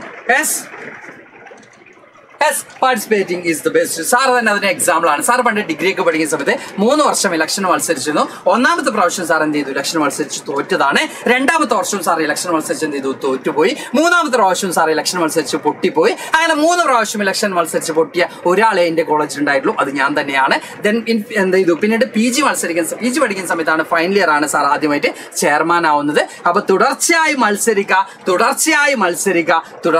മത്സരിക്കുമ്പോൾ ഒരു നാൾ വിജയം നമ്മളെ ലെവലിലൊക്കെ എന്ത് ചെയ്യും തേടിയെത്തും. ഇനി ആ ഒരു സമയത്ത് സാർ തോറ്റിരുന്നെങ്കിൽ സാർ ഇപ്പൊ MLA മറ്റായേനെ. അപ്പൊ കോളേജ് ഇലക്ഷൻ സമയത്ത് സാറിന് എന്ത് ചെയ്യാണ് PG സമയത്തും കൂടി സാർ തോറ്റിരുന്നെങ്കിൽ സാർ ജയിക്കാൻ വേണ്ടി വീണ്ടും മത്സരിച്ച് ഇപ്പൊ MLA മറ്റാവുമായിരുന്നു. അൺഫോർച്ചുനേറ്റ്ലി ആ PG പഠിക്കുമ്പോൾ സാർ ജയിച്ചുകൊണ്ട് തന്നെ സാർ ഇലക്ഷൻ മത്സരിക്കാനുള്ള താല്പര്യം അവിടെ നിർത്തി. അതുകൊണ്ട് തന്നെ സാർ ഇപ്പൊ നിങ്ങളുടെ മുമ്പിലേക്ക് ഇവിടെ വന്നിട്ട് ക്ലാസ് എടുക്കുന്നുണ്ട്. ഓക്കെ, അല്ലെങ്കിൽ ഇപ്പൊ നിങ്ങളുടെ മന്ത്രിയോ MLA ഒക്കെ ആയിട്ട് സെറ്റ് ആയിട്ടുണ്ടാവുമായിരുന്നു അല്ലെ. ഓക്കെ, നഷ്ടമൊന്നുമില്ല. എന്തായാലും നിങ്ങൾക്ക് അതുകൊണ്ട് തന്നെ മഹാനായിട്ടുള്ള ABD സാറിന്റെ സേവനം നിങ്ങൾക്ക് ലഭിച്ചു എന്ന് വിശ്വസിക്കുന്നുണ്ട്. ഓക്കെ, സെറ്റ് ആണെന്ന് വിചാരിക്കുന്നുണ്ട്. ഓക്കെ, ടൈമും കാര്യങ്ങളൊക്കെ പറഞ്ഞിട്ട് നമുക്ക് വൈൻഡ് അപ്പ് ചെയ്യാൻ തോന്നുന്നുണ്ട്. ബിക്കോസ് നിങ്ങൾക്ക് അടുത്ത ക്ലാസ്സും കാര്യങ്ങളൊക്കെ ആപ്പിൽ നടക്കുന്നുണ്ട്. എനിവേ നമുക്ക് ഇപ്പൊ തൽക്കാലം വൈൻഡ് അപ്പ് ചെയ്യാം. എല്ലാവർക്കും ഓക്കെ ആയിട്ടുണ്ടെങ്കിൽ, എല്ലാവർക്കും സെറ്റ് ആയിട്ടുണ്ടെങ്കിൽ, ഓക്കെ ആയിട്ടുണ്ടെങ്കിൽ, സെറ്റ് ആയിട്ടുണ്ടെങ്കിൽ മാത്രം ജസ്റ്റ് കമന്റ് ബോക്സിൽ ഒരു ഫയർ ഇട്ട് പോയിക്കോട്ടാ. സഞ്ജലി കൃഷ്ണ ABCD സാർ ടാറ്റ എന്ന് പറഞ്ഞിട്ട് അപ്പൊ തന്നെ ഡിലീറ്റ് ചെയ്തിട്ടുണ്ട്. ഐ തിങ്ക് ഒരു spelling mistake വന്നതായിരിക്കാം. Okay, spelling mistake ഒക്കെ സ്വാഭാവികമല്ലേ. അപ്പൊ ഓക്കെ ആയിട്ടുള്ള മക്കളൊക്കെ ഒരു ഫയർ ഇട്ടോളി. അടുത്ത ക്ലാസ്സിൽ നമുക്ക് ഇതിന്റെ ബാക്കി ഭാഗങ്ങളൊക്കെ കവർ ചെയ്യാം കേട്ടാ. ആരും വരിഡ് ആവണ്ട. അടുത്ത ക്ലാസ്സിൽ നമുക്ക് സെറ്റ് ആയിട്ട് എന്ത് ചെയ്യാം, ഫിനിഷ് ചെയ്യാം. ഈ ചാപ്റ്ററെ കംപ്ലീറ്റ് ചെയ്യണം. അപ്പൊ ഇതുവരെ അടുത്ത ഭാഗത്ത് എന്ത് ഡൗട്ട് ഉണ്ടെങ്കിലും കമന്റ് ബോക്സ് ഓപ്പൺ ആണ്. അവിടെ വന്ന് കമന്റ് ചെയ്തോളി. അതുപോലെ തന്നെ സെറ്റ് ആണെങ്കിൽ, ഓക്കെ ആണെങ്കിൽ കമന്റ് ബോക്സ് വീണ്ടും ഓപ്പൺ ആണ്. അവിടെ വന്നിട്ട് എന്ത് ചെയ്തോളി, ഫയർ ഇടുകയോ കമന്റ് ഇടുകയോ ചെയ്തോളി. അത് നിങ്ങൾക്ക് ഇഷ്ടമാണെങ്കിൽ, സെറ്റ് ആയിട്ടുണ്ടെങ്കിൽ സെറ്റ് ആണ് സാറിന് എന്ത് ചെയ്തോളി. ഓപ്പൺ ആയിട്ടുള്ള കമന്റ് ബോക്സ് അവിടെ കിടക്കുന്നുണ്ട്. യെസ്, അത് നിങ്ങൾക്ക് നെഗറ്റീവ് ആണെങ്കിലും പോസിറ്റീവ് ആണെങ്കിലും നിങ്ങൾക്ക് എന്ത് ചെയ്യാം, അത് വന്ന് റെക്കോർഡ് ചെയ്യാം. അപ്പൊ തൽക്കാലം നമുക്ക് വൈൻഡ് അപ്പ് ചെയ്യാം. Thanks to all. Good night. By.